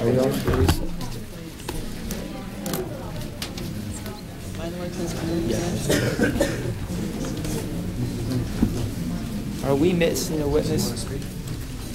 What? Before I see two, I have three witnesses. So do we not have a Glenn Rundle? Yes, Glenn Rundle. Yes. No, Glenn. Are you Glenn? Yes. And you'll be joined by someone else? Yes, but you'll be testifying, correct? And Mr. Okay. I'm sorry. This is James Hamilton. Yes. Yeah. But both of you will be giving testimony, or one? What? Jim's will be Okay. very short. Fine. I'm sorry. If you raise your right hand. Do you solemnly swear that the testimony you will give before this committee will be the truth, the whole truth, and nothing but the truth? I do. For the record, I note that all our witnesses have responded in the affirmative. I'm sorry that we. Yeah, please come up, Mr. Hamilton. You're in the middle there, and please feel free to. Could I ask you to identify yourself for the record? I'm sorry. Yes. Charlie Jezik. I'm the Assistant Director for Education and Employment with the General Accounting Office. Thank you, Charlie. And it's nice, Mr. Jezik, it's nice to have you here, and please feel free to come forward. I'm going to be a little more strict, even though we have less members here now, on testimonies, given that we have a number to testify here. And we'll start with our first witness, Ms. Blanchette. Thank you, Mr. Chairman. Mr. Chairman and members of the subcommittee, we are pleased to be here today to assist the subcommittee as it looks for ways to help OSHA determine how it should fulfill its role in ensuring American workers safe and healthful workplaces. Since its creation 25 years ago, OSHA has made significant progress in achieving its mission. Today, I would like to comment on how employer and employee representatives view OSHA's mission and its accomplishment of that mission, as well as how OSHA can enhance its efforts. My discussion is based on work we have done over several years. Our work suggests that although OSHA has accomplished much during its fairly short history, its approaches to regulating workplace safety and health have sometimes been ineffective and frustrating for both employers and workers.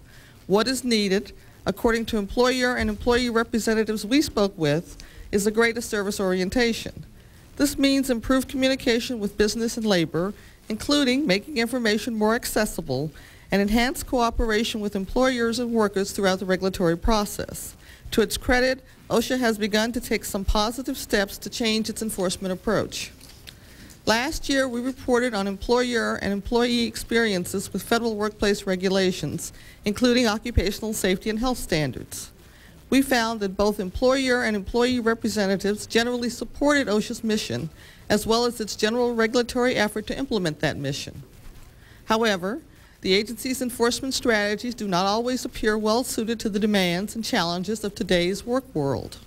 In our study of workplace regulation, we found that the employer and employee representatives we interviewed generally believed that, one, communication between OSHA and firms and unions is poor, and OSHA does not always provide the accurate and complete information that firms and unions need to comply with OSHA's requirements.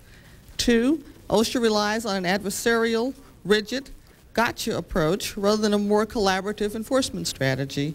And three, standards enforcement is unfair and inconsistent, in part due to staff's lack of knowledge of regulations and how those regulations apply to specific business or industry operations.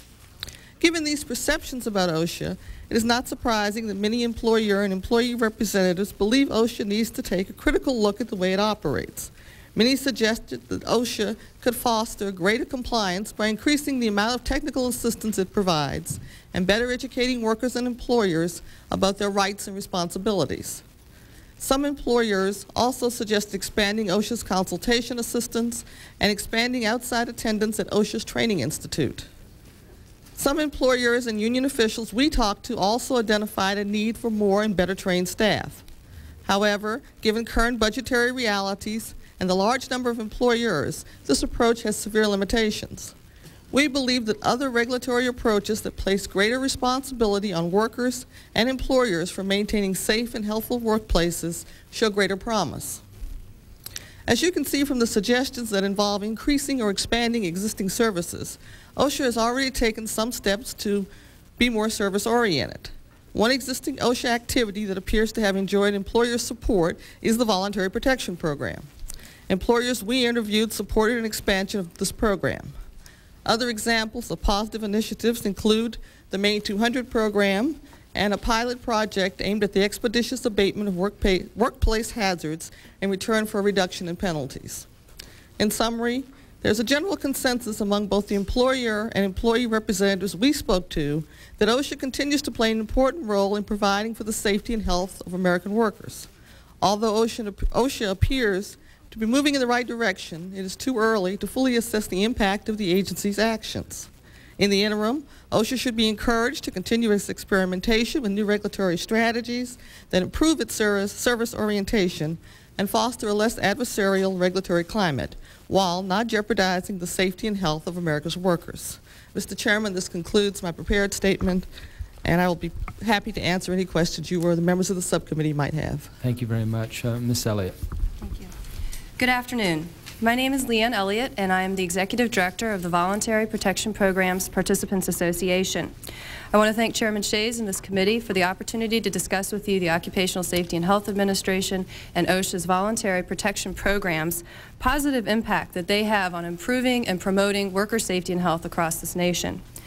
The VPPPA commends OSHA Assistant Secretary Joe Deere for his vision in recognizing the role and value of cooperative programs, including the VPP, within the agency's efforts to assure worker safety and health. Through the development of programs which encourage and recognize employers and foster partnerships between the government and industry, the agency has adopted a more balanced approach, utilizing cooperative programs in conjunction with its more traditional enforcement efforts. Under Mr. Deere's leadership, the number of sites participating in the VPP has more than doubled to its current level of over 230 facilities across the nation. Additionally, under his direction, VPP participants and OSHA have become true partners in reinventing government. This effort was recognized this past month by Vice President Al Gore. Mr. Gore presented the administration's highest honor in its Reinventing Government program, the Hammer Award, to both the VPPPA and OSHA's VPP division for their contributions in providing a government that works better and costs less. The VPP are an outstanding example of how OSHA has developed partnerships with industry to encourage and recognize excellence and create models from which others can learn. Participation in the VPP fosters cooperation among labor, management, and the government.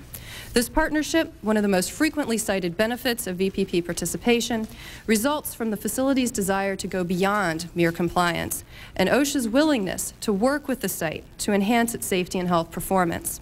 Additionally, management commitment and meaningful employee involvement promote internal cooperation between these groups and are fundamental to participation in the VPP. The VPP process shows results. VPP sites demonstrate the benefits of proactive approaches to managing worker safety and health. These benefits include lost workday rates that are 60% lower overall than the industry average, reduced workers' compensation cost, increased productivity, reduced absenteeism, and a cooperative relationship with the government. In addition to these benefits, VPP sites are recognized as proactive leaders in assuring worker safety and health. All of these benefits combine to further enhance VPP participants' competitiveness in the global market. An example of these results can be seen in the success of Mobil Corporation. During the 3-year period that Mobil brought all of its chemical facilities into the VPP, recordable injuries fell by 32%. Lost workday incidents declined by 39%. These reductions translated into financial savings of over $1.6 million.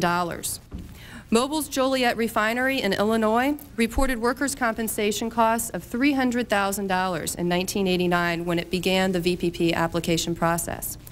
When the site was approved to the VPP in 1991, its workers' compensation costs had declined by 89% to $34,000.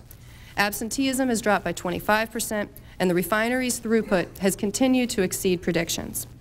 The plant also extended the VPP concepts to its waste minimization effort and has reduced waste outhaul by more than 50%. Another VPP site, Wood Pro Cabinetry in Kabul, Missouri is a small business with 100 employees. In 1992, before VPP participation, Wood Pro Cabinetry had a lost time recordable rate of 22.4. The facility was accepted into the VPP this past year and currently has a year-to-date lost time recordable rate of 2. The positive effects of the VPP reach well beyond the facilities that are participating in the programs. A survey conducted earlier this year by our organization to measure the impact on worker safety and health that the VPPPA and VPP sites have across the nation indicated that more than 750,000 employees have been reached. Since this survey only included responses from 1/4 of the VPP sites currently participating, the numbers of employees actually impacted, we believe, is much greater. OSHA also benefits greatly from its participation and involvement with the VPP. Agency representatives observe best practices in safety and health, which they can then share with others as models and use in the development of more effective standards and policies. As an example of this partnership, the VPPPA members and OSHA recently teamed together to train every OSHA field employee in safety and health program evaluation. This training initiative was an integral part of OSHA's own internal safety and health program. During this time of reinventing government and redesigning government agencies, VPP sites have taken a proactive approach to working with OSHA to leverage its limited resources.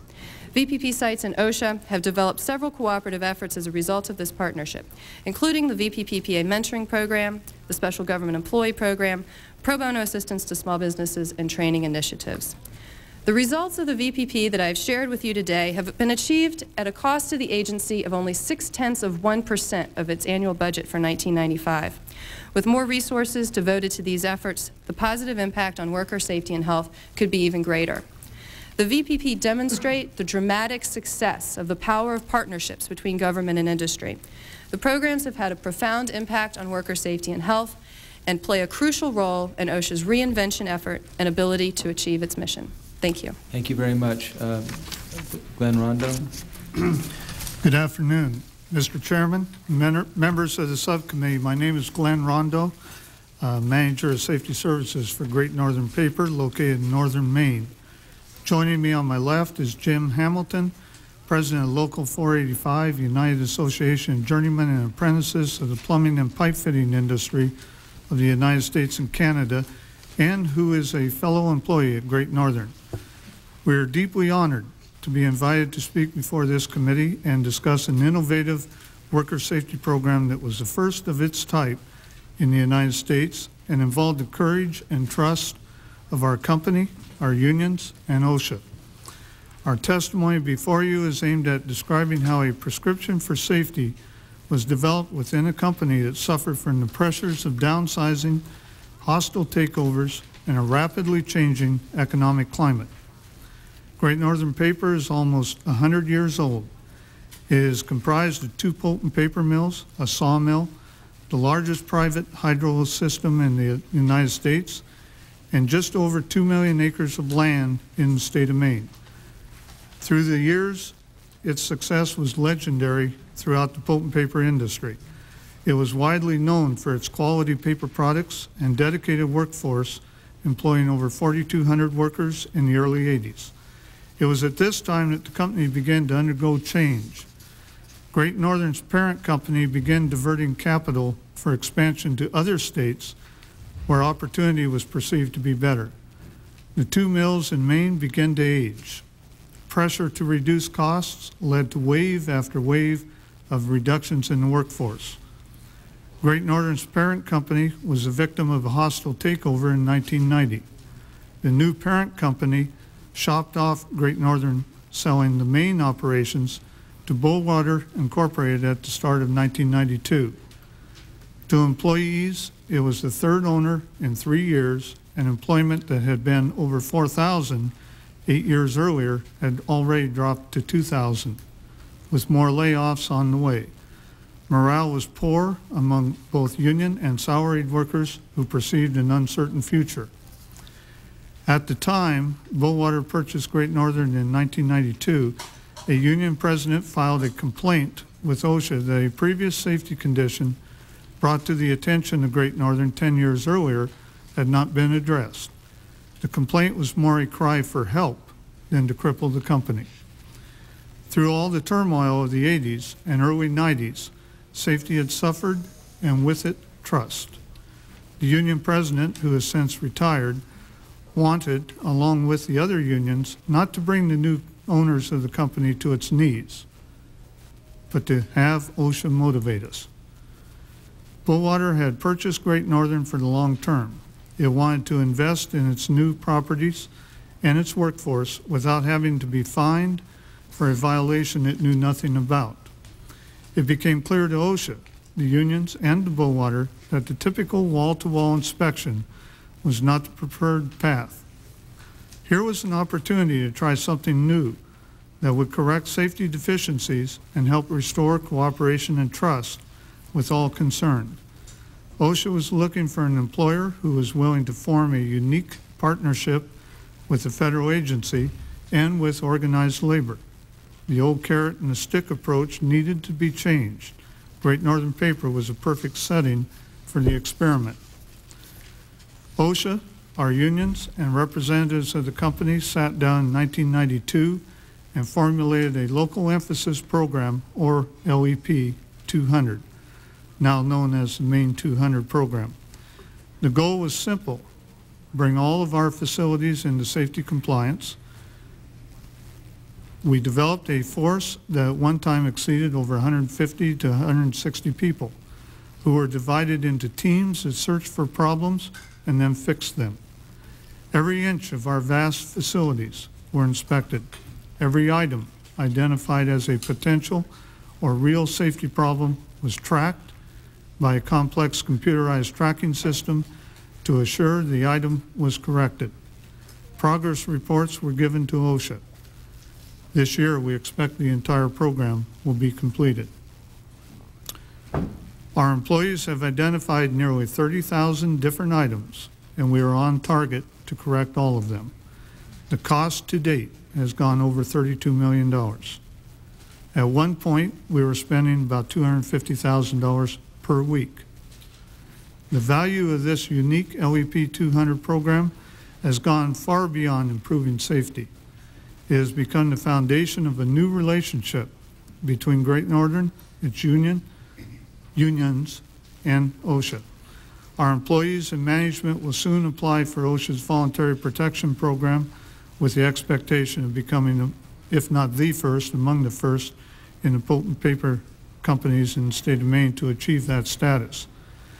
The LEP 200 experience has shown us all that we have a cooperative partnership with OSHA instead of the adversarial relationships of the past. Most importantly, safety has been established as a continuing high priority item by all involved. This unique program has benefited Great Northern with its unions, and our experience and success in involving them with the LEP 200 effort was a blueprint for dealing with other issues. After the LEP 200 program was established, we received the cooperation of our unions in finding ways to reduce our operating costs by millions of dollars. Our employees are now leading the way at developing goals and a mission for our company. They are redefining how maintenance of our mills should be carried out. Our employees are now actively involved in planning the future of Great Northern Paper.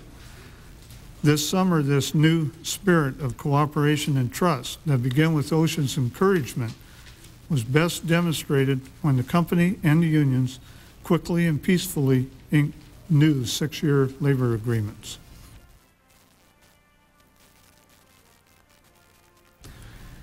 At this point, my colleague, Jim Hamilton, has a very brief statement on behalf of the unions at Great Northern Paper, and then we would be honored to answer any questions you or others on the subcommittee may have.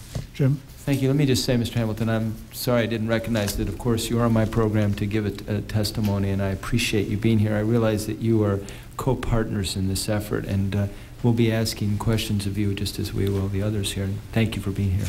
You have a Mr. Chase. Well, I'm very honored to be here, and my statement, all 14 union presidents at Great Northern have reviewed and concur with the statement you have just heard. An attachment of our signatures accompanies the document of testimony depicting the actual events and reflects the cooperative effort of which all have been involved. This includes OSHA, Great Northern Paper Company, Bowater Incorporated, the unions, employees, and management. And Mr. Shays, if you'll allow me time, it's very short. I'd like to read this into the record. You may, definitely. Thank you very much, sir. Honorable Christopher Shays and distinguished members, we, the undersigned 14 union presidents, have read the attached document of testimony to be presented by Mr. Glenn Rondow and Mr. James Hamilton on October 17, 1995. We are in agreement and have indicated by our signatures the attached document of testimony in good faith depicts not only the actual events historically, that it is accurate testimony which embodies and reflects the cooperative effort of which all have been involved, namely OSHA, the company, Great Northern Paper Company, Bowater Incorporated, with operations in Millinocket, East Millinocket, and Ashland, Maine, to include all employees, union, and management. And I'd like to present this copy to you of the original signatures in this committee, and thank you very much. I thank all of you very much. And let me say that I think OSHA is in a very difficult situation now. It has a number of very strong critics. It has, but it also has an extraordinary important role to play. And the testimony as it is evolved, I mean, I almost feel like I'm in church. I feel like saying, right on, you know, praise the Lord. You know, we want government to work, and the message that I'm getting from GAO is that OSHA must use a more cooperative approach to leverage the limited OSHA assets and resources that it has available to it. I'm hearing of the incredible program of the VPPA, as you described it, Ms. Elliott, in terms of your efforts throughout the country. I'm hearing from a pilot program. I gather Bowater Great Northern Paper Company is part of I have to be sure whether it's part of the VPP program, if it's part of the Maine 200 program. I need to have that kind of fit in, but what I'm getting is that if you can get the employers and the employees to sit down together and you have a cooperative regulatory body allowing that to happen, that you can get extraordinary results. And I just really want to make sure that message gets out. Could you just explain to me, are you part of the VPPA? Are you part of the VPP program? Are you part of Maine 200? I mean, how does it all fit in? Okay, it's our goal to become part of the VPP. Okay. We are the P200 program. The P200 program started with our facilities, our company, our unions, and our management. In Maine? In Maine. Yes. We were the first, the pilot ship, whatever term you want to use. And what I'm gathering from your description is that you were having extraordinary problems at your plant. Obviously, this was a plant that one of the plants you bought into. Yes, Bowater purchased the Maine division, which again includes 2 paper mills, a very large sawmill. At one time had 300 employees. That sawmill now has 123. The world's largest private hydroelectric system, over 2 million acres of timberlands, a woodlands operation that had to be downsized. And when you downsize, as Mr. Deere said earlier, it has a ripple effect. Not only do you lose the people that actually go out the door, but then when all the domino effect takes place, you have a lot of people doing jobs that they're not familiar with, and so on. And during all this time, we had our challenges. And let me ask you, Mr. Hamilton, from your perspective, when are you associated with the Maine plant? Yes, I am, sir. Was your concern at first that, you know, what would Bowater do with it? Were you concerned it might be shut down? Were you concerned that this effort of joint effort was not going to bear fruit? I mean, if you could give me a sense of the attitude at the time. Were you hopeful? I mean, how would you describe was it a slow process? Fill me in. I think that it... Could you talk a little closer to the mic? I want to ask you to bring that mic a little closer. And the one that amplifies is the one that's in silver. So if you... I think because of, there was some skepticism, sir, and... Just turn the mic a little to your side. Is that mic on? Did you just hit this? No, okay, yeah. Talk into that mic there. I think there was some skepticism in the beginning, sir, and that people, because of the ownership changes and just the feeling of the employees, but that turned around, that the participative cooperation of everybody after the programs got rolling and took effect, and people became involved and took ownership in it and could see the benefits in it, that it's paid many dividends beyond just the safety. Well, you know, I was tempted to ask what's the problem with this program, but I obviously don't have the right witnesses for that one. But what would be the potential negative of a program like this? I mean, let me ask J.O., is there any, you've heard the testimony and so on, and you've been following this, and are you hopeful that this kind of program can be expanded well beyond its present scope now? And now you're talking about the Maine 200 or yeah, the VPP? Maine 200. Well, you know what? Do me a favor. Define the difference. Okay, I'll try. The Maine 200 program, its participants are the 200 firms in Maine that has the highest number of injuries.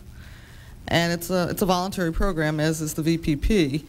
The idea was that companies, among those 200, the firms that were willing to cooperate, that they would do an assessment of their own workplaces, their own work sites, and they would come up with their own action plan for correcting any deficiencies.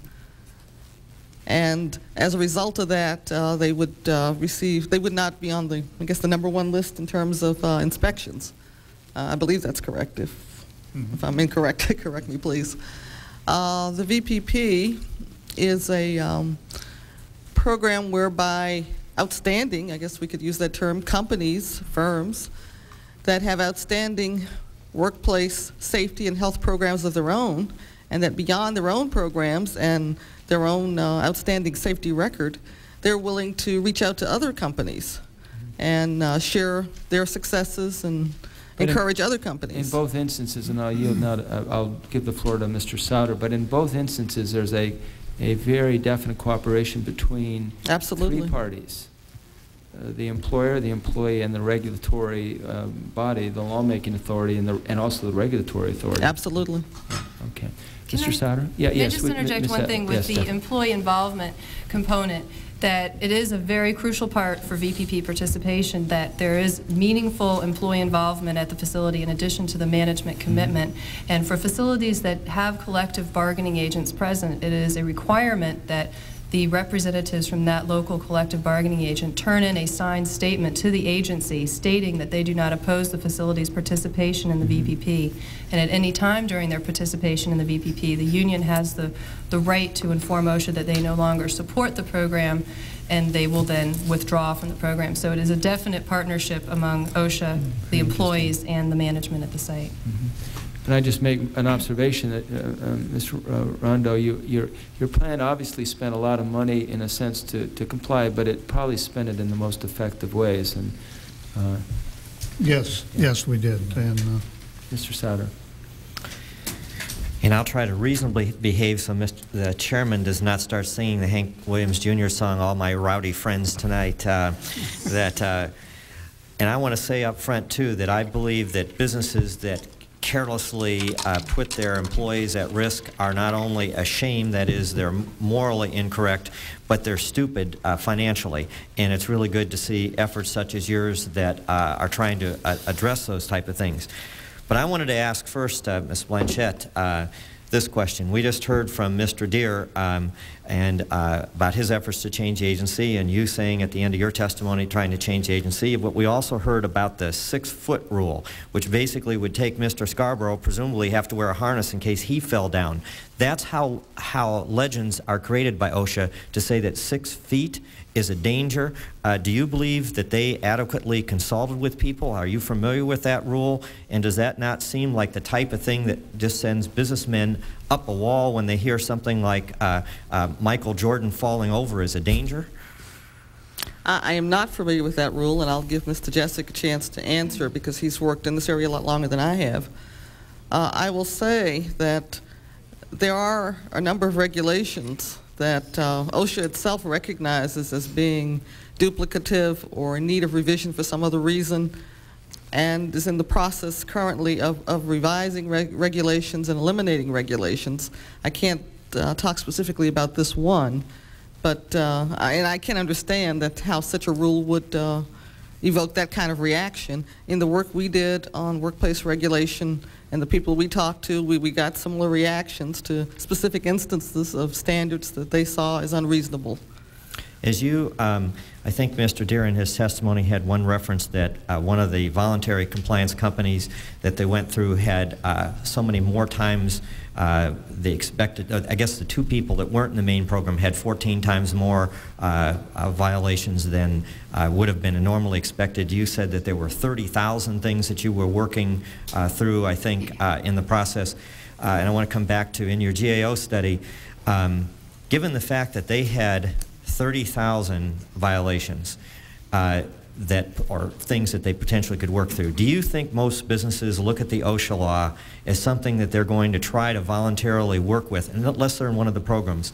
Or do they just kind of wait for their visit coming in the once every 60 years or 20 years or whatever it is, fearing and knowing that when OSHA comes there's going to be a slam, but more or less giving up when they look at the I mean, you'd need multiple attorneys just to figure out first the OSHA law, then the labor law, then the Fair Employment Standards law, and all the EPA laws.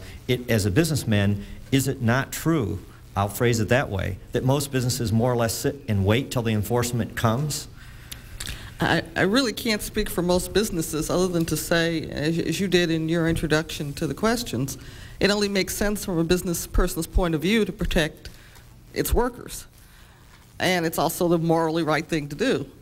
So I certainly would not say that there are businesses in great numbers doing whatever it is they feel like doing and thinking that they're safe because OSHA's only going to be there every 60 years. But at the same time, I'm sure there are some firms that fall in that category as well. In terms of the multiple standards and the multiple violations that go along with the standards, currently OSHA is trying through it's changing, more negotiated rulemaking to bring about a consensus before standards are actually officially proposed, and that will probably help in that regard. Also, as I understand each of these programs, a major part of it is prioritizing what it is the company's going to deal with. So in the case of 30,000 problems, I mean, obviously they couldn't address all of those, so there would be some mechanism for prioritizing the problems. And if I may, I'll let Mr. Jessic comment maybe on the previous question as well as this one. Yeah, Charlie Jessic. In our study, it's not a nationally representative study, but it was a study of an in-depth case study of 24 employers and 12 unions, and including 2 non-union employee committees. And we worked very closely with national organizations like the AFL-CIO as well as the Labor Policy Association and NAM, and constantly bounced off of them the kinds of things we were hearing to see whether it made sense. And with regard to your question, one of the things that really came up was employers especially felt that there was a real need for knowledge, a real need for information. A lot of employers wanted to do the right thing that we talked to, especially the smaller ones, but they didn't know what to do. They didn't know where to get information. And and it did contribute to some extent an element of fear. I mean, they didn't know a lot about OSHA. Some employers, in another study, we found a lot of employers never had any experience with OSHA, and most of what they've heard about OSHA was hearsay. So it does contribute to this climate of fear. And the thing that came again and again was that they wanted information. They wanted to know what they had to do, and in many instances, it was difficult for them to get that information. I'd just like to close with this comment, and that is that I believe, too, that we've seen exemplary programs, and that I believe in Congressman Ballinger's bill, he's attempting to boost that portion, and instead of the enforcement, that we focus more on shared programs where we provide the information, and that as we look at what businesses are, from what we heard from Ms. Elliott's testimony, that in fact companies make more money when they do a number of these things, and what we should be doing is encouraging the chamber, and even if it's OSHA, rather than have so many people in the field, to hold regional seminars on how to comply, how to be effective, to show how that can help a business, much as Michael Porter in the Harvard Business Review wrote in the issue before last about how environmental regulation changes can actually save money for businesses. But there's this kind of fear hanging over the head that I believe leads a lot of businesses right now to have, as you pointed out in your report, a hostile attitude towards agencies. Therefore, they're not even looking at the financial gain. They're more or less sitting back and waiting for fear of what's going to happen. And the team concept that we're pushing through is really the way capitalism should work, and that's really what you've done in Maine, is to have the company and the employees sit down together and work it like should have been done in all industry in this country rather than the adversarial relationship. Thank you. Thank you, gentlemen. Ms. Miller? Thank you. I just wanted to comment on as I'm learning about this reinvent plan, Maine 200 is where, like, companies in Maine that had the worst safety record were called together and told, you will either cooperate or else we're going to lower the boom with incredible sanctions from OSHA. Therefore, what alternative do they have? So they said, sure, we'll cooperate. And then that's how this has worked out. I wanted to ask you, to get to the bottom line, do you see, as we work toward reinvent, and of course the promise that you're going to have, what was it, 16,000 regulations are going to be eliminated, and maybe clarification of regulations, which is something I hear a lot about. People can't even understand what these regulations are in order to enforce them. Do you see a congressional role in this? I mean, do you think that this reinvent process will just proceed by itself that way, or do you see a role for Congress in this? Any or all of you, briefly. Thank you. Well, I can only speak to the experience we've had in the P200 program. It has been a true partnership. We needed some guidance. OSHA needed some guidance. And we got that guidance by working together. And the reforms and all that, I don't think are really needed. I think if the shackles were taken off of OSHA so they could have more of this cooperative effort and be the consultants and help the employers that want to be helped, that those employers will help ourselves. And that leaves, as Mr. Deere said, the leveraging, that they can allocate the small resources that they really have towards going after those that don't want to help themselves. Do you think sometimes you have an overabundance of faith? Well, faith is through motivation. And in the P200 program, there is motivation. We were given the choice. We could have allowed OSHA to come in. It would have been a lot cheaper to let OSHA come in and do an inspection and see what they see and cite us and walk away and not do any more. But in the long run, that would have been the most expensive route for us to take, because through our efforts, our employees uncovered many, many, many real hazards that OSHA inspectors don't see, electrical hazards. For an example, 67% at one mill, 48% of the hazards we uncovered at another mill were electrical. And OSHA inspections traditionally don't uncover electrical hazards. But those are the kind of hazards that kill people. You may never get involved in them, but when you do, you don't get a second chance. A very positive result. Ms. Elliott, would you agree? Yes, I would like to say two comments on that. The first one has to do with a comment I made early in my testimony about the need for a balanced approach, utilizing cooperative programs along with firm and fair enforcement for those employers, like Mr. Deere talked about earlier, that are not the ones who are interested in pursuing a cooperative relationship. Unfortunately, there are work sites out there where the employers do not have as an important regard for their worker safety and health as we would hope. And the cooperative programs are an important part of the balance, but you need to have the balance be for both sides. The other part of it extends from the comments that that the gentleman here just made about how Congress measures OSHA's performance. And Mr. Deere also mentioned that earlier, as far as measuring them on enforcement inspections and citations issued versus overall impact on improving worker safety and health. Certainly the VPP and the Maine 200 experience that we've heard have had a tremendous impact on worker safety and health that are very valuable to the agency, and encouraging that sort of a measurement is what is the overall impact on improving worker safety and health is an important role that Congress can play in OSHA's It seems to be working out well, and I would hope other states would look to it. But I'm just wondering, in terms of the bottom line, whether there is a role for Congress. I just begin to think maybe there is. GAO, I'm sure you'd like to comment on that. Well, I don't know that I can define a concrete role other than, as Ms. Elliott said, to encourage OSHA's efforts to continue experimenting with collaborative efforts and publicizing successes and efforts such as this hearing. As the gentleman from the union said, that initially there was reluctance to cooperate with management in this new program, and I think there's a lot of still natural tendencies for management and labor to mistrust one another, and for the business sector to mistrust the federal regulatory sector. And so the more is known about successes, the more collaborative efforts will be undertaken. Fine. Thank you very much, Mr. Chairman.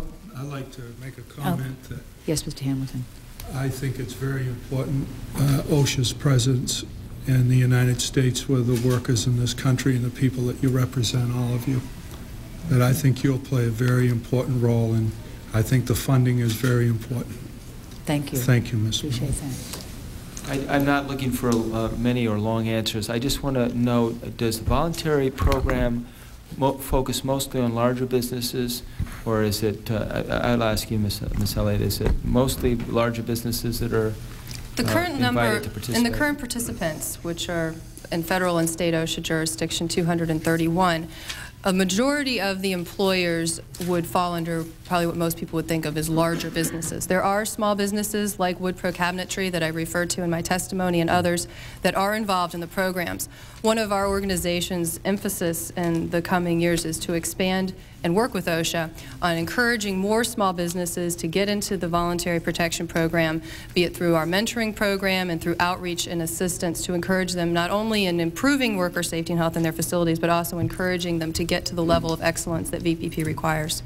Let me say that I found all of your testimony very helpful and also very encouraging, and I also want to thank you, the GAO, for the good work it has done in the past and the continued good work, and the fact I appreciate you sharing the floor, so to speak, with others as well. So thank you all for coming to Washington and for testifying. It's been very interesting.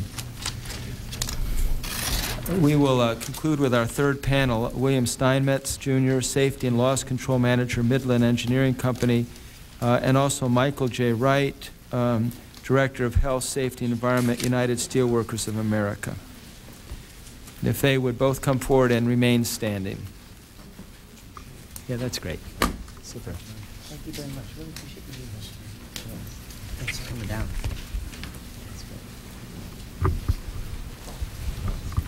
Go ahead. Do it like that. One second. Mr. Steinmetz, if you just remain standing for a second. As someone who notices ties, I like your tie. Raise your right hand, please. Do you solemnly swear or affirm that the testimony you give before the subcommittee will be the truth, the whole truth, and nothing but the truth? I do. Thank you. Note for the record that both our witnesses answered in the affirmative, and we'll start, I think, with you, Mr. Steinmetz. Appreciate both of you being here. Thank you, Mr. Chairman.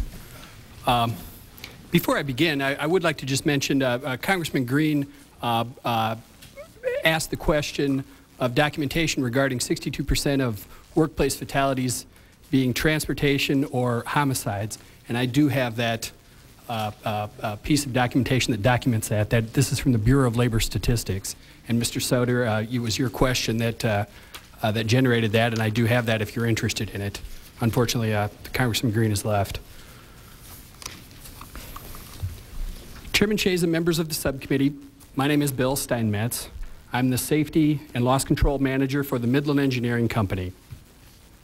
We are roofing and sheet metal contractors from South Bend, Indiana, and we perform some 600 projects a year throughout the Midwest, including the United Center, the new home of the Chicago Bulls and Blackhawks. We receive as many as 10 OSHA inspections per year. I am also a Vice President of the National Roofing Contractors Association, NRCA, and I appreciate being able to comment on the need to reform the Occupational Safety and Health Administration, OSHA, and applaud the subcommittee for holding a hearing on this issue. NRCA supports the Safety and Health Improvement Regulatory Reform Act of 1995, H.R. 1834, introduced by Representative Cass Ballinger, and we understand that it now has 148 co-sponsors. In addition to our support of H.R. 1834, NRCA is also a member of the Coalition on Occupational Safety and Health, COSH, which consists of more than 400 companies, associations, and professional societies that represent all sectors of business, large and small, in America. Given the administration's call for a new OSHA, neither the need for nor the direction of OSHA reform are at issue. As to the means for achieving reform, the employer community believes that it can best be accomplished by legislative change. Mr. Chairman, with your permission, I would like my written statement placed into the hearing record, and I will now summarize my comments beginning on page 5. OSHA's attempts to reinvent itself would seem to be the second stage of its response to criticism of its standards and policies. The first stage involved the formation of a rapid response team, or truth squad, to diffuse reports of excessive OSHA regulation. It has been my experience with OSHA's Truth Squad that it vigorously denies the existence of ridiculous regulations, even as the agency quietly modifies them or alters enforcement of them. For example, this year the Secretary of Labor and OSHA have consistently denied reports that there's a regulation that prohibits gum chewing while roofing. Yet, on January 13th, a memo from OSHA's Directorate of Compliance Programs to regional administrators instructed inspectors to refrain from issuing citations for gum chewing and roofing. Throughout 1995, OSHA has also repeatedly denied that it issues citations under HAZCOM for the use of household products, such as dishwashing detergent. Yet on March 21st, OSHA issued a memo to regional administrators stating that an enforcement review showed that citations have been issued for materials such as bricks, rebar, lubricating oils, welding rods, and dishwashing detergent. Another example is OSHA's new fall protection standard, which has been in effect since February 6th. It triggers costly and burdensome work practices at heights above 6 feet and has touched off a firestorm of protest. Despite the fact that workers, management, and even state-planned OSHA programs are dissatisfied with the standard, OSHA's Truth Squad portrayed the standard as eminently fair and flexible. Nonetheless, OSHA management has convened a series of meetings with NRCA, and it is NRCA's hope that the fall protection standard can be fixed. Mr. Chairman, this is the 5th time since 1991 that I have testified before Congress on OSHA. On June 22nd of this year, I testified before the Senate Labor and Human Resources Committee. During that hearing, Mr. Deere was asked whether OSHA continues to support legislation from the 103rd Congress, referred to as COSHRA, the Comprehensive Occupational Safety and Health Reform Act. His answer was yes. For those members who were not in the 103rd Congress, COSHRA was sponsored by House and Senate Labor Committee Chairman Bill Ford and Ted Kennedy. Since COSHRA takes the opposite approach to OSHA reform from Mr. Ballinger's bill, not to mention statements from the President, it is difficult to understand how OSHA can simultaneously embrace opposing reform ideologies. I applaud the things OSHA has proposed to reinvent themselves: focus inspections, less emphasis on paperwork, incentive for safe employers. I just haven't seen any evidence of them. In fact, HAZCOM continues to be the #1 OSHA citation for 1995. Absent the current congressional pressure, I doubt that OSHA would be interested in these reforms at all, and so I can only wonder if their reinvention is more appearance than substance. Clearly, the reforms embodied in the Ballinger bill will ensure that OSHA can be given a new and more effective direction in worker health and safety. Thank you, and I'll be happy to answer any questions. Thank you. I appreciate your concise testimony. And now, Mr. Wright, thank you very much for being here. Thank you, Mr. Chairman. Any real attempt to understand OSHA has to begin with the actual experience of those OSHA is charged to protect. My union represents about 500,000 of them, and notwithstanding our name, they are in really every segment of the economy. Steel, of course, but also mining, rubber, chemicals, general manufacturing, healthcare, services, even public employment. Last year, 35 of our members died in workplace accidents in the U.S., along with more than a dozen supervisors and contractors in plants we represent. 26 have died so far this year. Not a single one was a homicide. Not a single one was a suicide. There were 3 transportation-related accidents, but they were things like workers being crushed between rail cars or seriously injured with a subsequent death by a shifting load on a flatbed truck. About again, sir? Mr. Wright? You said, how many, you said all your workers. I'm sorry, how many workers do we have total? Your testimony. Sometimes that takes your train of thought. We have about 600,000 in the U.S. To date, starting the beginning of this year, you had 25 deaths. We've had 26 so far this year. We had 35 last year in the U.S. in the industries that are regulated by OSHA, which of course is not every industry. All of the accidents were different, but there is one statement you can make about all of them, and that is that none of the accidents occurred because OSHA was too strong. Not a single worker died because the government was too tough, or inspected too often, or assessed too high a penalty, or set too many standards, or was not sufficiently cooperative with employers. On the contrary, they died because all too often OSHA is too weak, there are too few inspections, there are too many serious but unregulated hazards in American workplaces, and fundamentally because too many employers think they have nothing to fear from OSHA. Many of us in organized labor have criticized some aspects of what OSHA calls its reinvention, but we fully support its stated goals. First, to better protect American workers on the job, and second, but subordinate, to ease the burden of compliance for employers who really want to do a good job.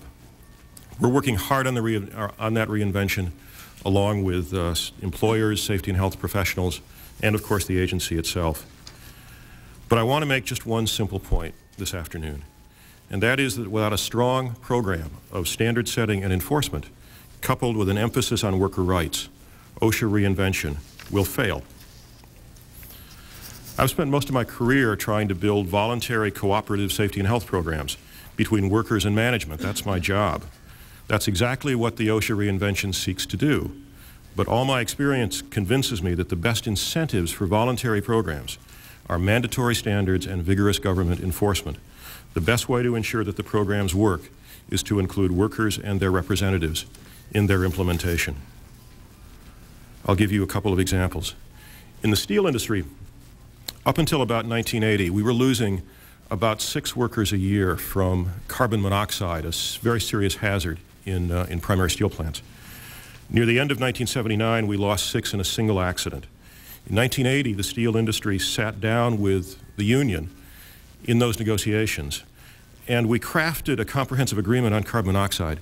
It took about a year to implement the engineering changes and other controls, but since that time, 2 workers have died from CO in plants.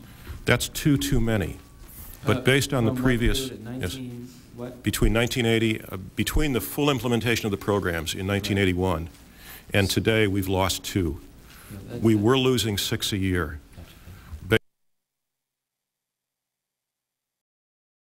I have a very high regard for our bargaining power, our bargaining partners in the steel industry. I'd like to think that we would have reached agreement even without the possibility of petitioning OSHA. But I know that at least one company negotiator sold the final agreement to his superiors by saying, if we don't agree to this, we will get an OSHA standard. OSHA provides leverage. The point is, there isn't any trade-off between voluntary programs and enforcement. It's not a matter of one or the other. Increased enforcement and voluntary programs will increase also decrease enforcement, and fewer employers will want to establish strong safety and health programs voluntarily. That's not to say that every company would willingly violate the law were it not for OSHA inspections. There are many employers that would do their best to protect workers without OSHA. In fact, there are three broad categories of employers, and OSHA needs to handle each one a little differently. The major effort of the reinvention should be to do just that. First, there are those for whom safety is an important corporate responsibility they strive to honor. We've heard about the Voluntary Protection Program. Assistant Secretary Deere has talked about other programs to recognize and support their efforts, and we applaud those programs. On the other end of the spectrum are the corporate lawbreakers, for whom safety is a cost to be avoided and workers are expendable. We've heard about how strong enforcement can turn some of those companies around as well. In the middle, I think, is the vast group of employers, and that is the group that cares about safety, that may want to do a good job, but need a little extra guidance and a little extra incentive. There are lots of ways we can provide the guidance. We've talked about consultation programs, rewriting standards in simple English, and other programs. The incentive can be provided by the kind of ideas that Maine 200 represents. We've been a critic of some aspects of Maine 200, and some of my criticisms are in the written statement. But I think the important point about Maine 200 and the other programs like it, and there are similar programs going on in New Hampshire and in Wisconsin, somewhat different focus but a similar emphasis, is that without the stick of enforcement, those programs will not succeed because they're based on enforcement as the driving force for voluntary compliance. Targeted employers in Maine are told that they will get a comprehensive inspection if they do not join the program. I submit that relatively few would join it otherwise. Some would, but not all those that need to join it. Indeed, the entire reinvention effort depends on strong standards, vigorous enforcement, and worker rights. Standards written in plain language are useless if there's no incentive to read them. Reducing a penalty for good faith is impossible if there is no penalty to begin with. OSHA will rarely uncover phony paper programs when workers, unless workers feel free to complain to the agency when that's necessary. Too few companies will choose the high road if the low road carries no risk. Brings me to my final point. Most of the OSHA legislation now in Congress, if enacted, would destroy OSHA's reinvention effort. In fact, they would virtually destroy the agency itself and greatly compromise the safety and health of every American worker. H.R. 1834, introduced by Representative Ballinger, would eliminate first instance penalties in most cases. Employers would have little reason to enter into any of the voluntary programs before the first inspection, since that inspection would be a free ride. H.R. 1834 would also repeal the right of a worker to file a confidential complaint and the right of a union to file a complaint at all. Many hazards would go uncorrected since OSHA would never learn of their existence. Of course, the big cuts in OSHA enforcement contemplated in the House budget would reduce correspondingly the incentive for voluntary compliance. Taken together, H.R. 1834 and the Appropriations Bill would make American workplaces much more dangerous and, to put it bluntly, get a lot of American citizens killed. This view is widely shared by safety and health professionals. You'd be surprised how many company safety directors have told me confidentially that without OSHA, top management would not provide nearly as much support for the corporate safety program. Their trade association lobbyists may tell you something different, but in a recent survey by Industrial Safety and Hygiene News, one of the professional magazines for industrial hygienists and safety professionals, almost 2/3 of respondents said that the current anti-regulatory climate in Washington would have an adverse effect on their corporate safety and health programs, almost 2/3. And that is just the climate. Consider the impact if the bills actually pass. Mr. Chairman, voluntary compliance is essential. Cooperation is the best way to promote safety and health. Done right, OSHA's reinvention effort can facilitate all of those things. But none of it will happen without strong standard setting, strong enforcement, and worker rights. Thank you. Thank you both very much. As I view the challenge that OSHA has, it's not dissimilar to the challenge that we face in our environmental laws. The pendulum went so far one way, and people didn't want to risk bringing it into balance in the past few years, so we let the balance be this way, and there's danger, at least from my perspective, that the balance will go too far the other way. And it's just, it's really, I think, unfortunate that people from both sides of the aisle couldn't sit down in past years to say, hey, it's gone too far, let's acknowledge that, and then we're already bringing it into compliance. OSHA is legendary in terms of extraordinary numbers of examples of foolish regulations and foolish enforcement.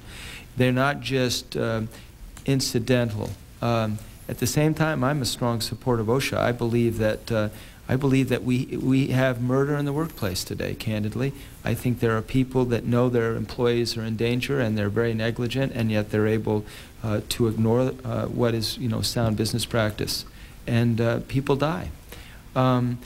So when I hear from the second panel the kind of cooperation, I get excited about it. I get the sense from both of you that you come from different directions, which is really important for us to hear. So I would love to have you give me an assessment of what you thought of the presentation of the second panel. Is it too Pollyanna? Am I in a dream world? I mean, I think I'll tell you from my standpoint, I think it's the future. And so I'd love you both to just comment on that. I'd like to address the voluntary, the VPP programs that OSHA does offer. I think they're wonderful programs. I think you heard good evidence that they're doing wonderful things in the business community. They don't apply to what I do at all. I do 600 projects a year. The VPP program is written, it's site-specific. It's a relatively complicated program. There's a lot of paperwork involved. I don't mean to characterize it as a bad program, but it's not for the type of business I'm in. There really is no incentive program for the type of business I'm in. OSHA, we're in negotiations now with OSHA to try and come up with a compliance incentive program specifically for the roofing construction industry. Right. That will, let's add some carrot back to it too, not just all stick. I'm not in favor of taking away all the stick, because I don't think that's a good idea either. And I don't think Representative Ballinger's bill does that. But I think OSHA, by their own admission, doesn't have the resources to go out and enforce the standards across all industries. So they need voluntary compliance. They need incentives. They need to reward people that are doing the right things.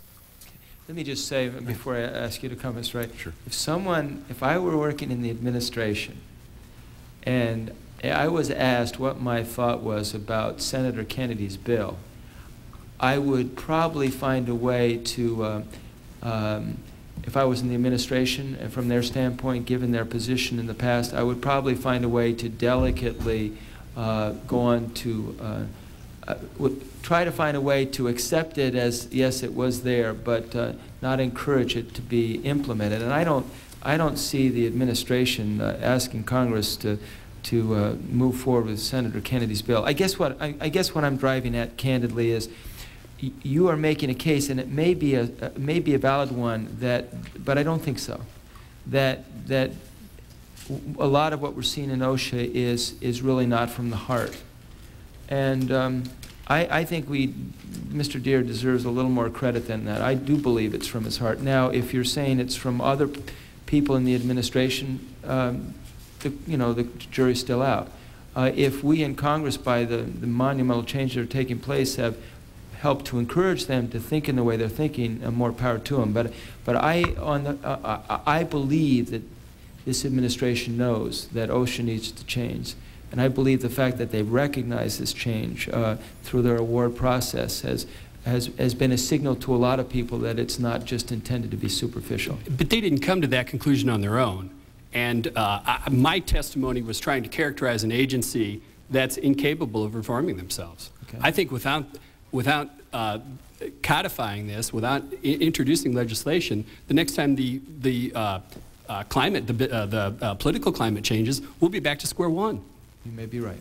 You may be right. That's a valid point. Mr. Wright, No, it's fine. Yeah. First, I think the changes in OSHA are very useful, will protect a lot of workers, are enormously overdue. I think OSHA's getting around to correcting some things that were really a result of the original act. For example, some of the regulations you've talked about that are on the books and just don't make sense anymore are regulations that came in 1970 when the act was passed, because Congress said OSHA's not going to be able to get to everything right away given the cumbersome standard setting process. So many industry voluntary standards were simply put on the books. That was really the only way to do it. Now, all of those standards were written by the regulated industries. Many of them are very out of date. A lot of them don't make sense anymore, and that's what they're going after. Now, some of the things that we've heard that are allegedly silly regulations, and I'll use the gum chewing on a roof one, make a lot of sense. And let me tell you about that regulation. There is no OSHA regulation that says you can't chew gum while doing a roofing project. There is a regulation that says you can't chew gum while working around asbestos, because you ought to be wearing a respirator while working around asbestos. And because we know that if you chew gum, drink water, eat while you are working with highly toxic substances, that some of those things will get into your body through that route. The regulation, so essentially what the regulation does is, if you're tearing out asbestos shingle on a roof, okay, then you can't chew gum. That's very different than saying roofers can't chew gum in general. That was one of the new standards, and we generally support that. Now, OSHA's, in its memorandum that was sent out to the field, and I don't have it in front of me, but my understanding is that what the memorandum said was that if the exposures are below the permitted exposure level, then it's all right to chew gum, and I think that makes sense. But characterizing that as a silly regulation is a long way from the truth. Okay. Mr. Souter, I appreciate you being here, and you have the floor. I wanted to ask Mr. Steinmetz a question, and possibly this gum chewing example can help me lead into it. And that is that is not part of the problem on some of the regulations, both the employer and the employee, much like individuals who ride motorcycles who don't want to wear helmets. Would you not think that, because I thought that was a good point about the asbestos, but you can't really have the employer, a roofing company, out checking on the half hour to see whether his employees are chewing gum. We need to have some common sense upon the employees as well, that the employer needs to tell the employees the danger with this, but to some degree, Big Brother can't be watching everybody all the time, particularly every 60 years, if that's the amount of enforcement. At the same time, those of us who, it's hard to deny that in the roofing industry, A, it's dangerous. There are a lot of deaths from falls. We've had some in my district recently. How would you suggest, since you seem to share a philosophy that I share, that I don't believe the federal government is necessarily the way to do it, to have processes that both encourage the companies to be a little more aggressive with their employees, because sometimes the employees understand that the companies are kind of winking at violations of the law, and yet I see many work sites where people don't have hard hats on, where they're not being responsible on the roofs. I know many of my friends who build homes and other things behave very irresponsibly on the job on an individual basis, and their employer probably doesn't even have the faintest idea. How would you do this if you wouldn't have the threat of, we're always going to have the threat of some enforcement for carelessness, but how would you try to improve safety at the work site if you wouldn't have it be done through OSHA?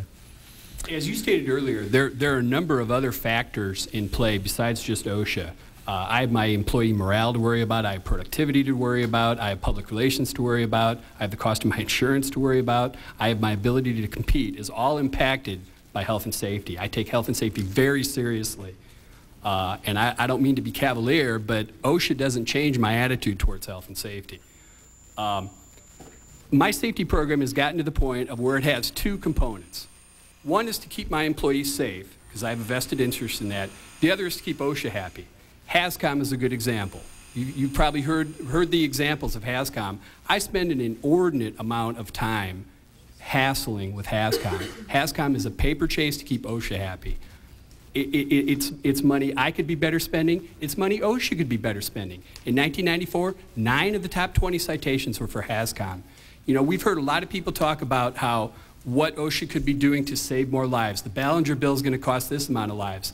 OSHA's emphasis on HAZCOM and other paperwork citations is costing lives. That's money that they should be spending chasing things that are killing people. HAZCOM in construction isn't killing people. Falls are killing people. Trenching is killing people. Electrical is killing people. Struck by accidents are killing people. That's the things OSHA should be spending their time on. They're telling us they're now you know, they've now come to the conclusion that yeah, maybe that is where they should be spending their time. I haven't seen any evidence of it. I also, we could get off on a whole number of angles with the materials, because while some materials are dangerous, other materials are less so. It'll be, some of us back the applying laws to Congress to see how we deal with the labor laws and how we deal with all the things such as the ink blotters and the fountain pens having hazardous materials. And you're supposed to file a report if you have fountain pens in your office. We'll see how many members of Congress do that. Mr. Wright, I had a concern because I know that the steel industry and the foundry industry are, realize you represent a lot more than that, but those are very dangerous, particularly in the old-fashioned industry before a lot of the productivity came in. Are you suggesting that we move to zero tolerance on death and accidents? In other words, part of the way we could get to zero tolerance would be to have all our jobs exported, or to have plastics instead of steel in automobiles. There's some kind of a line there. Would you grant between employability, whether it's the Clean Air Act, which overall has helped our country, and the Safety Acts, which I'm not going to disagree have saved a lot of lives, but would you not agree that there's some balance in here that we can't move to, in effect, zero tolerance without making us non-competitive? I think I disagree with the premise.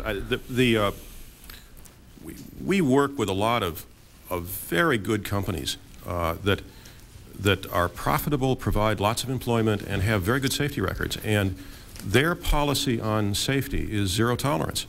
I can recall one safety manager who was told by the corporation, you know, your goal this year is to have no more. It is to bring the fatalities down to 3 from the 6 it was the previous year.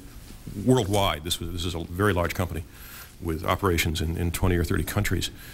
And the corporate goal was to bring the 6 down to 3. And he said, which 3 people do you want me to kill? He said, that's not my goal. My goal is 0. I don't think there is a trade-off, at least where we are now in the workplace. There isn't a trade-off in our local unions and our workplaces anyway, between providing jobs and providing safety. We found that the companies that do the best job providing safety also do the best jobs at keeping the company profitable and providing jobs. Safety, when safety goes bad, it's a management failure. And that management failure usually means there's been a management failure across the board, and that's the company we worry about going out of business. So maybe at some level, we would reach some academic trade-off. But where we're operating in the workplace now, we can do an awful lot to make workplaces enormously safer through cooperative programs, through strong enforcement, through all those things, and create jobs in the process. I appreciate your comments. It's a really complicated issue because, as we know, with SDI and a lot of the new steel companies that aren't union, you have a tremendous boost in employment and a lot of changes in the market. But I definitely agree the goal should be towards zero tolerance. But I appreciate your answer. Thank you, both. I thank both gentlemen for being here today, and let me also thank the staff on both sides of the aisle who make these hearings possible, and also our court reporter, Amy Rose, who is quietly making sure it's all taken down. So again, I thank everyone, and this hearing is adjourned.